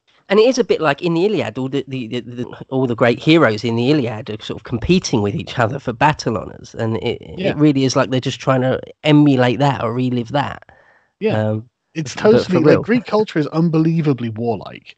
Like people forget, like most cultures are not quite this heroic minded when they're doing things like this. It really is a product of the sort of mythology of the culture. I find it amazing, man. This is why I fell in love with like the Hellenic world, man. I was like, this is awesome. And People are the like desire unironically, to let's be try and heroes. record it as well. Oh, sorry. Yeah. No. I was just talking shit. But yeah, um, so yeah, like they go up into the mountains, and yeah, there's like one of the first parties they go. They have to, as I say, almost a race up there to contend it, and they win that. And they're sort of apparently Xenophon was cheering them on, going, remember your country, remember your yeah. families, men. And yeah, it's rousing. So it's something that you think if they made a film out of it, they would probably the screenwriter would almost certainly include that bit. It is Um, epic, isn't it? yeah, Like I can't believe there isn't a movie of this because it genuinely is heroic, and it's yeah, got maybe all it'll of come the along. ups and downs. And into the mountains, it gets quite well. Again, this is an even darker period, no, a cycle of really getting really quite dark. When I read it, I've read Xenophon through 2 or 3 times now, bits more than that, and this seems to be probably the darkest episode. Where it's hard to remember when I first read it, but where I thought, well, maybe it does end in complete disaster, because it sort of really does try and give you the impression that it's going that way at this point. There's like it's snow, it's really cold. Oh, well, there's one night where loads of guys just sit down and they're just going to die of hypothermia if Xenophon, of course, it's Xenophon himself, personally rouses them back into action. And because as leader of the rear guard, if you're moving up, you're the last guys. If there's guys sitting down in the snow that are going to, basically going to die of hypothermia, if Yeah, you don't get them and move them, get them to keep them no one going, else no one is. will. Yeah. This is the hunger thing, isn't it? Where they've been traveling and they're just like have a weird hunger phase where they just lack energy and they have a little bit of food and then suddenly they're back on their feet, right? Yeah, it's funny. They use the word bulimia. It's really weird. Is that the word? There was Yeah, a yeah. different word when I I- was. In two different translations, they said the men were suffering from bulimia, but it just describes being extremely hungry. Yeah, Um, and having zero energy and then having a yeah, tiny amount of food and then because Xenophon knew what to do, he'd seen it before. yeah, You know? yeah. And actually, food is quite an interesting theme throughout this because a lot of their travails are about trying to get enough food. That's a really great point. I love the way that the idea of law and order hasn't broken down. Like when they say one in the translation I read, I found it very interesting. This is why I remember this. Is they didn't think any of the villages or towns would furnish them with a market. That's such an interesting turn of phrase, isn't it? Mm. Like because that makes it sound like it's the decision of the villages and towns that they're going through, which means that the Greeks aren't just plundering rapey barbarians themselves. You know, they're actually very civilized and they buy, they exchange money for food along the way. And they don't Yeah. do any plundering, which is really interesting. Yeah, but there's one bit much later on where Xenophon says puts those words in his own mouth. He says exactly that to someone or other, saying, Yeah. "Look, if you will sell us food, we'll buy it, and if you won't, we're gonna take it." Yeah, um, exactly. so, so it's up to you. Either way, we're eating. Yeah. Thanks. But it's very interesting, and I find it interesting how they take the baggage car as well. They literally march in a square with the baggage in the middle, obviously, which is as you'd expect, I suppose. But I just find it interesting that Yeah. we get these details. You know. Yeah, one of the things probably might be a good point to mention now is that having the baggage in the middle and some sort of square formation is that Xenophon personally, again, ascribes to himself the genius moves of creating like a really really new and innovative types of formation in Yeah. specific in specific circumstances, and that they always work, and that the rear guard might sometimes overtake the vanguard, and that you move the wings in or out for certain situations, and he always makes the right play, and and Yeah, the rear guard going advance of the vanguard is pretty unbelievable to me, I have to say. Does sound like him blowing his own trumpet, doesn't it? yeah, well, that is a thing. A lot of it is kind of Yeah. self-aggrandizing. You can't get away from Yeah. that. Or maybe he was really, really clever. Um, No, yeah, I'm joking. yeah. I mean, well, it was that thing we talked about in the other one about Pericles, isn't it? When you hear deeds that you don't think you could do, you become incredulous of them. But Absolutely. that, That's but that that doesn't mean shit. They could well have happened. exactly. And the thing is, I was thinking about this a lot, right? And there's there's always there's like a golden rule, right? When something happens, do something, right? Doing nothing means that you definitely fail. Yeah. When there's a crisis, it doesn't matter what it is. You might fail, whatever it is you do might have been the wrong thing to do, but doing nothing is definitely the wrong thing to do. Mm. So make sure you do something, because you don't know what the result of the action is going to be, and it might be in your favor. And I get the feeling that a Mm. lot of this kind of ancient military mindset was kind of based in the same thing. It's like, if you go in hard and scare the enemy, they might fuck up. You'll definitely get a swing. They might run away or scream or cry or whatever. And it gives you a more likely chance of winning. That's the mindset. But the thing is, Mm. it might actually do that. That might actually be the case, and that's why they have these heroic narratives, because they do work. And look, with these 10,000, something like 7,000 of them get back to Greece. That's good odds. More than half of them get back to Greece in the end. So being ballsy, balls to the wall for Lord Flashhearts, well, okay, maybe it works. Like, because if the other guys aren't like that, they're gonna be like, oh shit, what's going on? Run away, which is exactly what the Persians did. Like, Yeah. this like confident, ballsy kind of culture really worked for them. It got them home. Yeah. Well, it served them well. I mean, it must have been so frustrating from the Persian side to see that this body of men are just acting really intelligent. Like, you ever play a strategy game like Command and Conquer or something like Yeah, that, and yeah, the yeah, AI is just way too good, and yeah. you're like, oh fuck, No, whatever I do, they've already thought of that and countered it. um, I haven't played yeah. any AI that good, but which is a shame. But that's the thing, isn't it? Like it's a long march, and they have to think about it. I was So just to say, with the angle that Xenophon sort of presents himself as sort of the grand strategist yeah, but or it's grand being told from tactician. his perspective. I suppose he's gonna. It does, yeah, you can't really avoid the question of whether it's even really plausible in some cases, but well, Again, that might be us just doubting. I mean, I would yeah, have we thought need that not think it. Alcibiades was plausible, but it wasn't him telling the story. So Yeah. you know, Yeah, like, but oh, sorry, I was just going to say there's one pretty sad bit when they're up in the mountains, really in the snowy mountains. 'Cause it's also winter by this time. This whole thing yeah, takes place over about a year, between 400 and 399 BC, and this point's in the winter, and then they're in the Armenian mountains in winter. It's cold as hell, really deep yeah, snowdrifts and it's stuff. awful. And there's one really sad episode where they have to take some pass or other, and that they're able to sort of seize the higher ground, and they're able to take this sort of this mountainous village or town, and the people, it's like something from Okinawa, start throwing the Yeah, women, babies, the women and holding yeah. babies start throwing themselves off the cliff, and the Greeks can't stop them from doing it, and it's just really horrible. And they pull in trying to stop them throwing themselves over the cliff. One or two of the Greeks are pulled over Yeah, uh, to their deaths. Yeah, and it's really interesting how it describes it. Like it's yeah, like a valley with high points where people are pushing down rocks, and the Greeks, to get through, to get to the village, the Greeks have got to again compete with one another to see who can be the first to get through without being killed. And yeah. it's like, what a competition that is, you know. But as soon as they get through, the villagers put up no more resistance, and then just start throwing themselves off the high points. and it's really harrowing. Again, just Yeah. like when the captains come back with their guts hanging out. It's a really harrowing thing because the Greeks did not want them to kill themselves. They weren't there to butcher them or anything. They just needed food and shelter. So it's again, like, it shows you how, like, civilized they were actually. Because I mean, I can think of many barbarian hordes that would have been raping and pillaging all through this empty empire. This would have been like fucking manna from heaven for them. But the Greeks are incredibly civilized by comparison. It genuinely surprised me that the Greeks are, like, harrowed by the fact that they kill their children and the women kill the children and stuff like this and throw them so on. Yeah, well, it's another thing about Xenophon himself that seems to come through is that he actually cares about the individual soldiers. Or it's a criticism that other people say of him, that he cares for the common soldier too much. That doesn't really do for a good general. Yeah. And that he sees them as each individual person, each individual soldier is worth trying to save. Yeah, absolutely. And it's very interesting how when all the generals die, he gives you quite a lot of backstory on each general. How one had a particular fondness for boys, and one had, he loved war and stuff like this.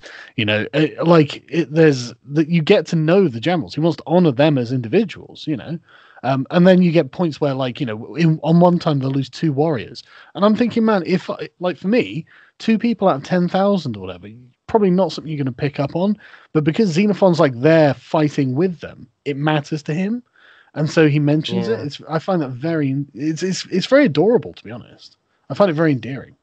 Yeah, and I think that was part of that was part of Xenophon's intention to make the character that he paints of himself to be endearing and because ultimately he wanted to try and be unexiled. Well, that's not the right word. He wanted to be allowed back into Athens, and so this whole work, some have argued, and I would probably agree, is at least in part, an exercise in saying, look, I didn't particularly do anything wrong. I certainly don't deserve exile. Here's what happened. Xenophon did nothing wrong. Written by Xenophon.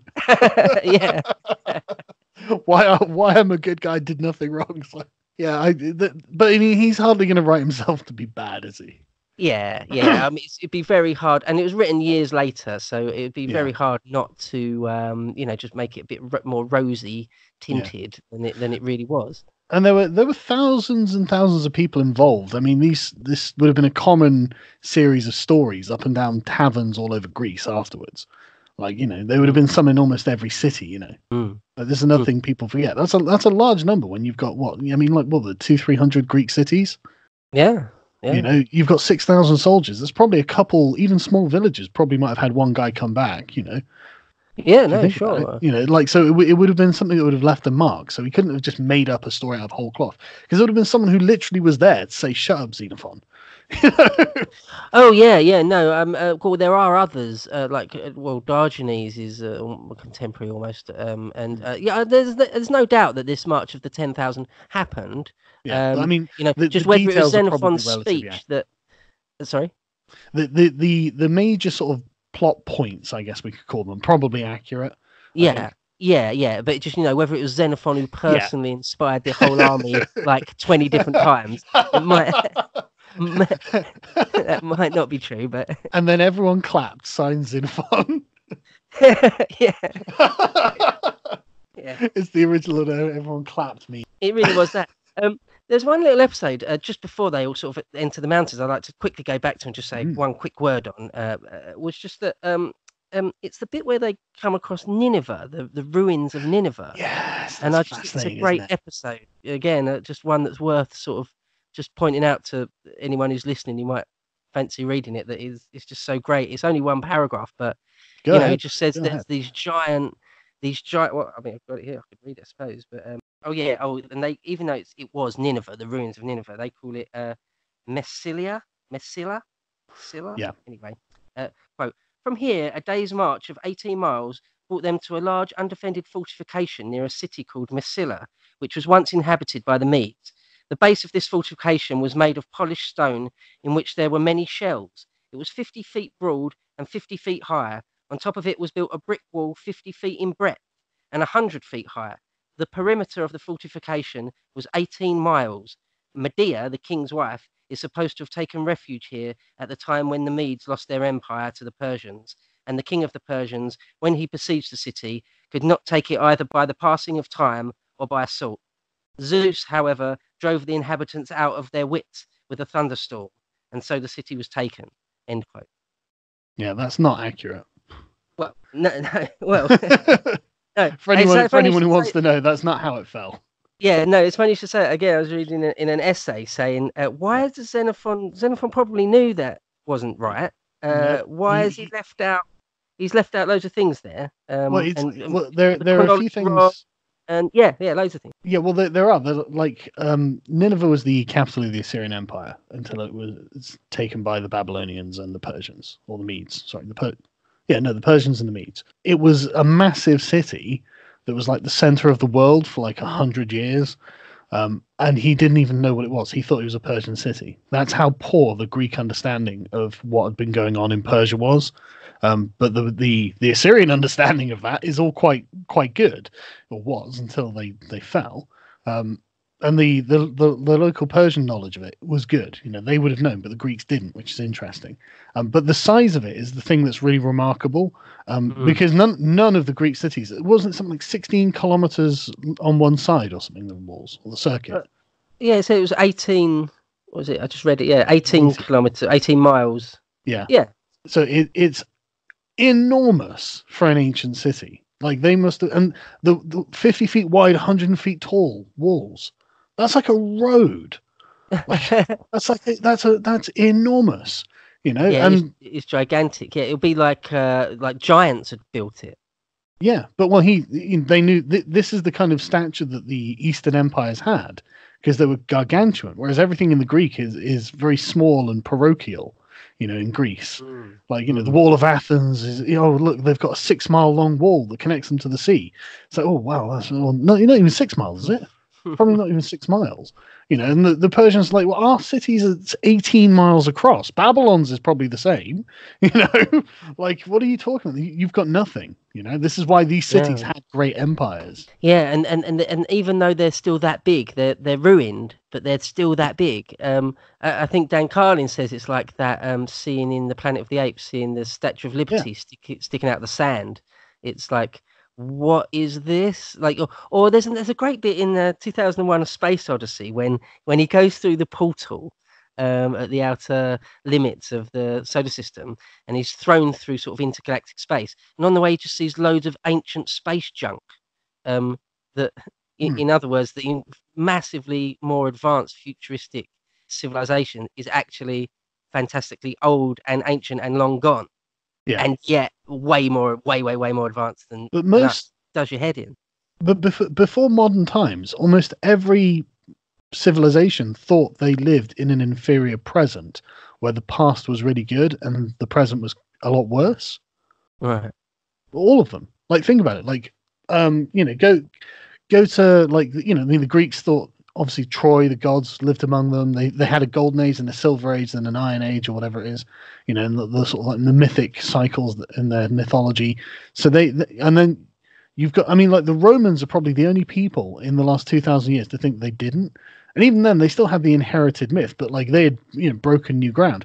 But then you got, like, the Germans, when they arrive in Western Europe, and like a few generations down the line after the Western Roman Empire's fallen, they're like, oh yeah, giants built these buildings. You get all, you've got all the mythic history. It's like we're at the first period of time really where we think that we're way superior to the people who came before us. Yeah, that's weird, Yeah, like a Frankish or Lombard people seeing the ancient Roman aqueducts and thinking, well, surely godlike giants built this. This isn't the work of men. Yeah, and like all the megalithic structures, people assume that like giants built them and stuff. It's, it assumes like a greater past.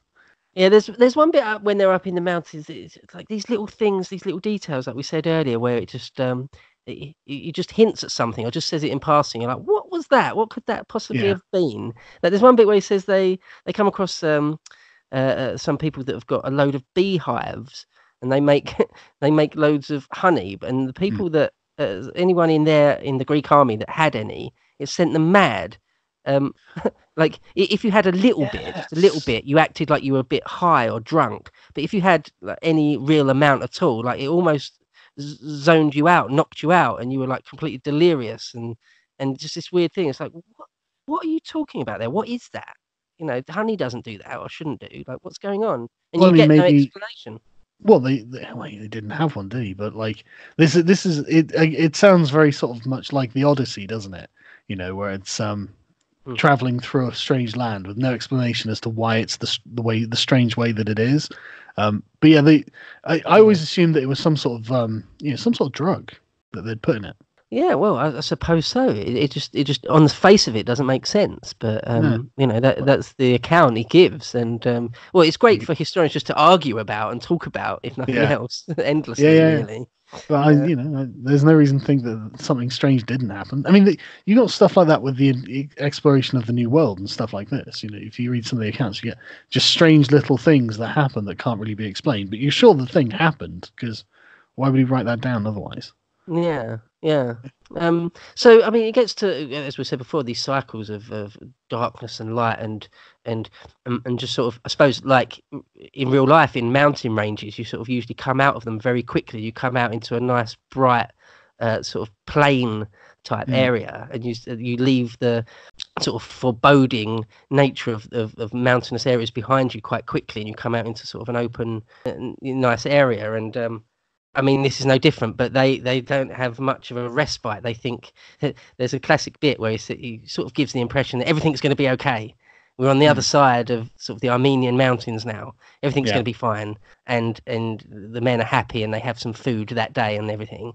And then they realize, oh no, the peoples on this side of the mountain are sort of ranging against us. We're seeing what's that on the other side of that river? We're seeing cavalry formations and infantry formations. Oh shit! Well, Nothing's over. this is the thing, isn't it? Because now they're actually, I'd say technically they're probably out of the Persian Empire at this point. And I'm sure that they had the sense of leaving the Persian Empire, but then they start encountering tribes who want to fight with them, don't they? Yeah, yeah. He never explicitly says a point where like Tissaphernes was not following us anymore. Again, that was something. If you're reading a Dan Brown or something, Mm. It'd be they would explicit. definitely say that. Yeah. But at no point does he say, "Oh, we're not being followed by the Persian, like the But the Grand Army of Persians the don't Persian." really come up after this point, do they? No, they don't particularly follow them into the mountains at all, because though apparently those mountain peoples were They're not dangerous. hadn't Yeah. been subdued, so they wouldn't be. Yeah. It'd be just as hard for the Persian army, almost hard Yeah. going. So yeah, Well, yeah, this it'd be the essentially fresh territory. This is what I mean when the Greeks found the Persian Empire empty. I think they were expecting this, where it'd be like lots of small tribes, but lots of them that would band together to form a coalition and come and attack them. So like they'd have to pacify an area before moving through it, and they didn't have to do that going into the Persian Empire. yeah. Sorry, what point are we in the narrative here? I just get my book. So Heading towards the Black Sea. heading towards the sea. Yeah. Well, I mean that is Yes. again one of the great set pieces of the Yep. of the thing. When I mean I don't know if you want to explain it, but like the front of the army. Yeah, Sort of it's genuinely it's elating when you're reading through it. And again, he's not really he's just telling you what it seemed that from his point of view at the time. But he's just telling you what happened. But I love the way that like the cry sort of snakes back from the front of the army to Xenophon of people chanting the sea, because they can Yeah, finally see the yeah, Black Sea as they come along. And because the Greeks being a seafaring people, they're all frogs around a pond.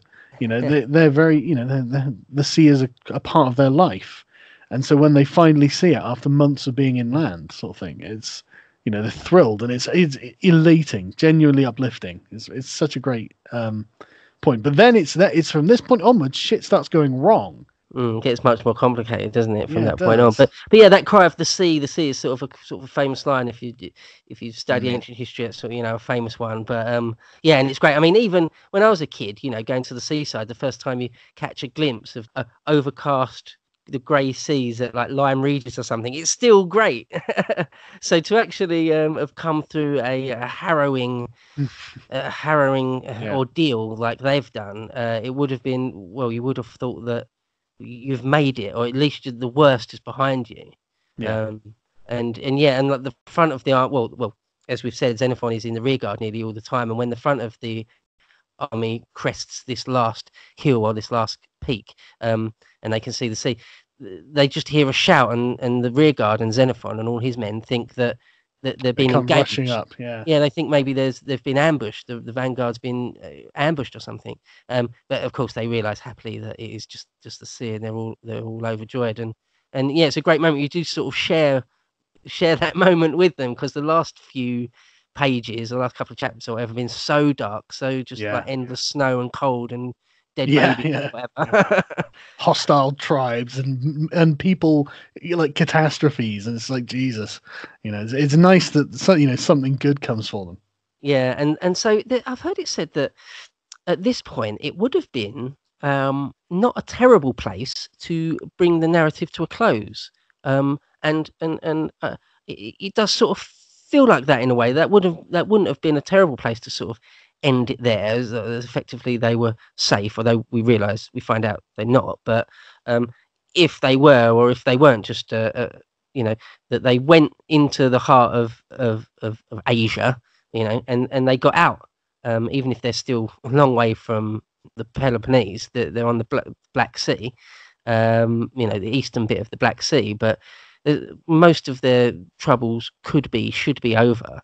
Yeah, and I've heard historians say that why exactly wasn't it ended there? Because when you do read to the end and you find out where he does decide to end it, it's a bit of a weird place where he ends it, and you're like, okay, well, what point's the end? Well, I remember what happens after this point, but how does it end again?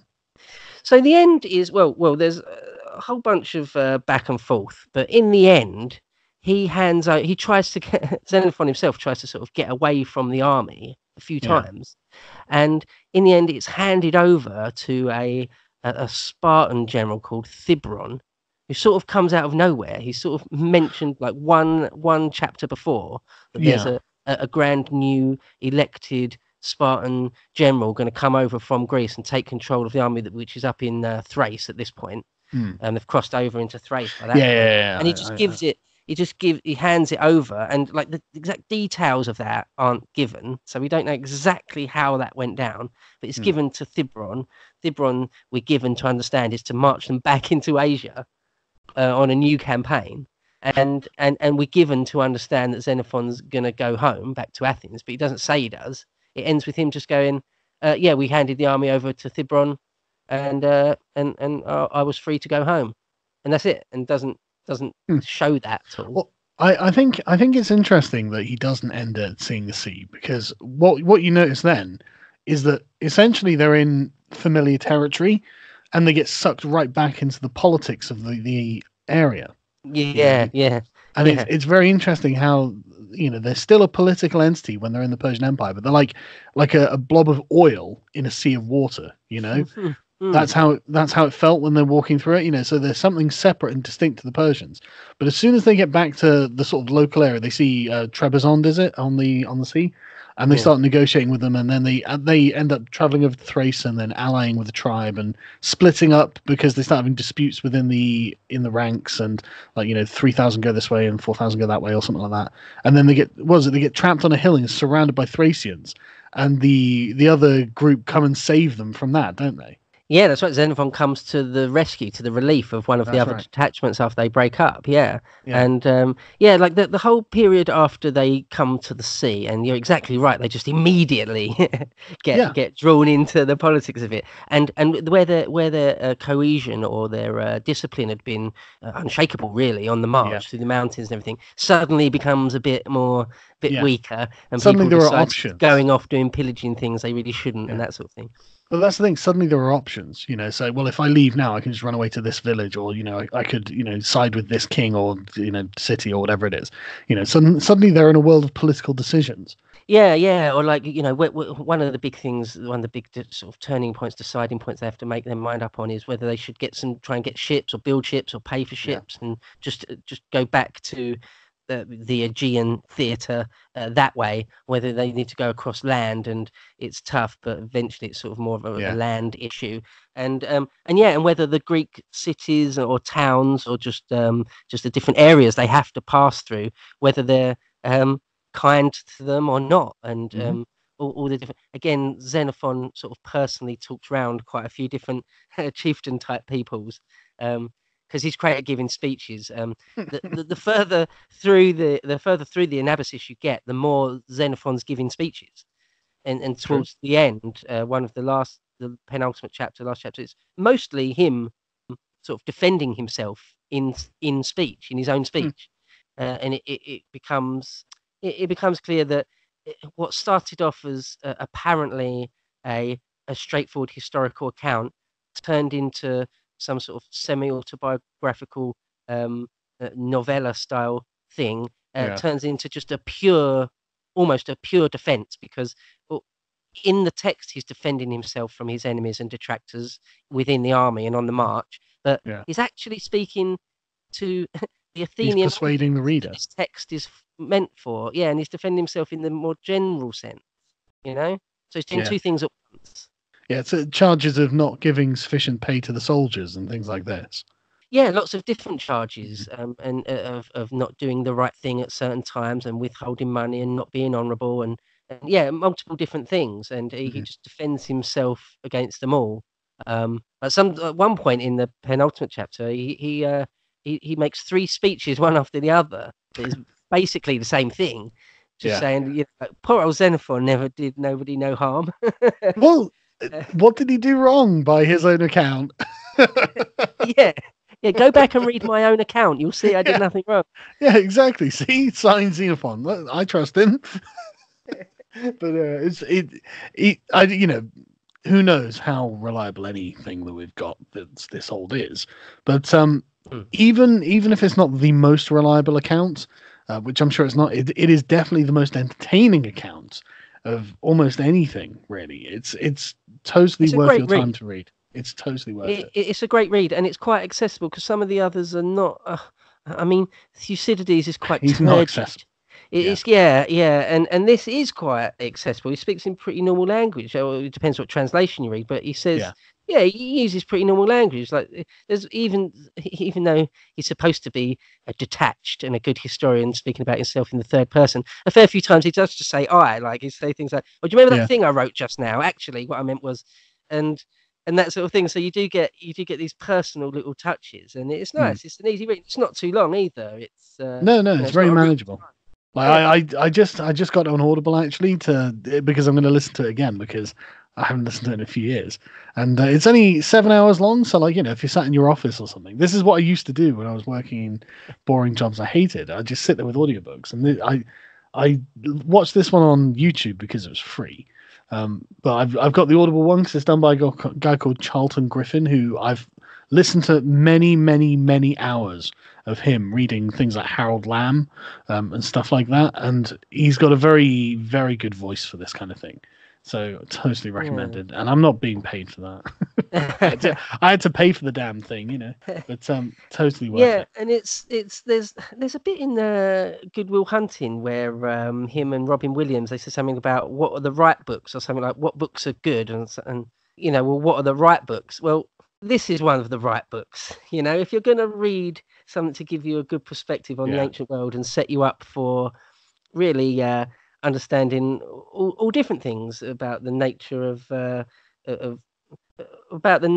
humans and war and writing stories and all that sort of thing, you can do a lot worse.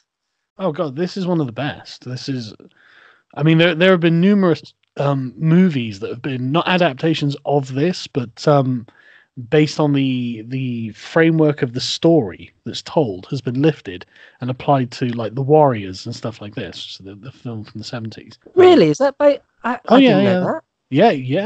I will rewatch Warriors with that in mind. I did not know that. Huh. The novel and the film. No, totally. But this is the thing. Like, it's a shame, like for like anyone who's got a love of the time period, that there's not like a big, good budget and well produced, like epic of it, like a modern epic of it. It's a real shame. That really is disappointing, because it could be. I think it. Because Xenophon's a young guy, like you say, you can get some famous, Hollywood actor doing it. Yeah, he's supposed to be 30. He clearly says he's the youngest of the generals of the Stratotroy. But yeah, no, it's genuinely excellent, and it's totally worth your time. And I hope we've done it justice. Yeah, I hope so too. Yeah. Of course, he goes. There's a fair bit towards the second half of the book that will leave people to find out for themselves. Yeah, it gets quite So complicated with the political Byzantium. machinations. Yeah. Yeah, Um, whole bit with Byzantium and stuff. But yeah. Remind me what happens in Byzantium. I can't remember that offhand. well, eventually they take it. Oh, There's that's sort of, right. yeah, they end up basically taking it, and Yeah, it gets really messy because some Lacedaemonians, some Spartans turn up and sort of try and take command, yeah, and Xenophon realizes that he might be in danger from his own men even, and that he tries to escape by boat like 2 or 3 times and is ordered not to, and it gets kind of complicated. It's actually one of the periods in the book where it's not that easy to keep track of exactly what's going on, or I didn't yeah. find it. Are, But are you sure it's Byzantium? yeah, oh yeah, yeah. I know they take. I know they take something. I didn't. I thought it was. They take all sorts up in Thrace. Yeah, A great deal goes on there. yeah. But yeah, no, there's a whole bit. The taking of Byzantium. I don't remember that bit offhand. I know. I knew they took something. Yeah, Let me. I see. This is why I'm gonna have to book reread it. I seven, can't Trouble remember at that bit. Byzantium. Oh, That's right. Book 7 was it? yeah, yeah.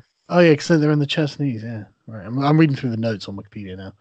But it's towards the end. I mean, by this Yeah, point in the narrative, Xenophon. Well, it's clear that the homecoming is not going to happen for the yeah, army. The army aren't interested in that. Xenophon is the character of Xenophon is really interested in still getting home to sort of beloved Athens. But the rest of the army, they're mercenaries. It seems like the idea of coming home is less important than making money and winning honor. And Well, so they're the, home the now, basically, aren't they? well, yeah, I This suppose is where so. they Yeah, came from, probably. yeah, yeah. You know, But yeah, they were campaigning around this area for Cyrus. Like they're back to yeah, where they started. yeah, right. So I mean, where it becomes again this sort of the two narrative strands Hmm. of the fate of the army of the 10,000 and the fate of Xenophon himself. Yeah, Um, because I can't and remember the complexities of the politics offhand. Because the narrative becomes very like diluted. Because suddenly you're back into the complex world of Greek power politics. yeah, So where they're mentioning loads of tribes and loads of different names, and you're and you supposed don't to know who sort the of fuck they know are. them. Yeah, Yeah, yeah. yeah, Um, so yeah, it does get a bit murky, a bit messy yeah, in yeah. sort of the last third of it, sure. But yeah, great read nonetheless. Definitely. But it was obviously an audience that were expected to know who the hell he was talking about. Like celebrities. You know. Yeah, yeah, yeah. Like it talks about a guy Soothes, who's sort of the Yeah, king up there, and it's like you're pretty much expected to know off the bat, if not yeah, who he is, you would have just heard of him for sure. yeah, And of course we yeah, haven't. Modern reader wouldn't have done, but yeah. But you can hardly blame him for that, I suppose. But yeah, so definitely recommend it. Is there oh, well, any particular interesting things that we missed out? well, loads. Give me one of the interesting things that we missed to end on. Or what about that the idea that Xenophon has deliberately taken the sort of mold of the Odyssey, Hmm. and people have said that he's like just deliberately made up whole bits just so it mirrors the Odyssey. So, for example, there's a bit in the Odyssey when Odysseus gets right close to Ithaca and the wind blows him back, and he's like literally in Hmm. sight of Ithaca, and it blows him back. And there's a bit towards the end of what plays out, does it 2 or 3 times in the Anabasis, where they say he's right on the cusp. He's pretty much saying, "I'm going to leave immediately. I'm going to head for a ship immediately," and something happens, sort of effectively blow him back from being homeward bound. And some people, fair few people, have said that that's probably bullshit. um, Hmm. like well, I'm a fan. I'm a fan. I think it's a great story, and I don't think he's probably made. I think it's rosy tinted in places, but not much more than Obviously, that. yeah, But some yeah. people really rip him. Like there's a German historian from sort of the turn of the century called Niebuhr who says he said this quote: "Truly, no state has ever exiled a more degenerate son than this Xenophon.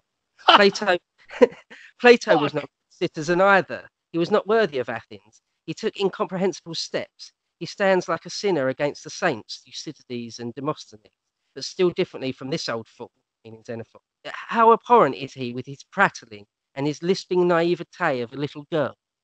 My God, like that is German to the core. Like that is so unforgiving. Yeah, right. Like I didn't think that at all. Like, No, but that's there you not the go. impression I got from this at all. Like that is Well, he someone who just got views him as angry. just a liar. I don't think simple as that. Right, okay. I'm sure he's not just a liar. That's totally unfair. Yeah, All no, right, man. Well, I'll let you what go, but it's all right if I put this on my channel like yeah, before. I of mean, course, man, of course. great. What do you want to do next? Oh, I, I was hoping you would ask. I'd love to do Alexander. Oh yeah, let's do Alexander, man. What text do you want to do? I'm an Aryan fan myself. Right, So okay. that. Because I'm going to be honest with Alexander. I've only ever read like like professional historians talking about him. I've Right. not read the original. Well, So yeah. Sorry, I'll you can get get that. Aryan as a Penguin paperback. Yeah. Yeah, I'll be able to find it. But I'll get it and read it for the next time we do this. No, seriously, I love these conversations. These are great fun. So I'm Cheers. totally happy to be doing them. And yeah, I'll make sure I read Arian's account of Alexander. But this is totally worth my time. So Oh, cheers, man. Well, I'll be in touch. Thanks again. yeah, man, take it easy. All right. Cheers.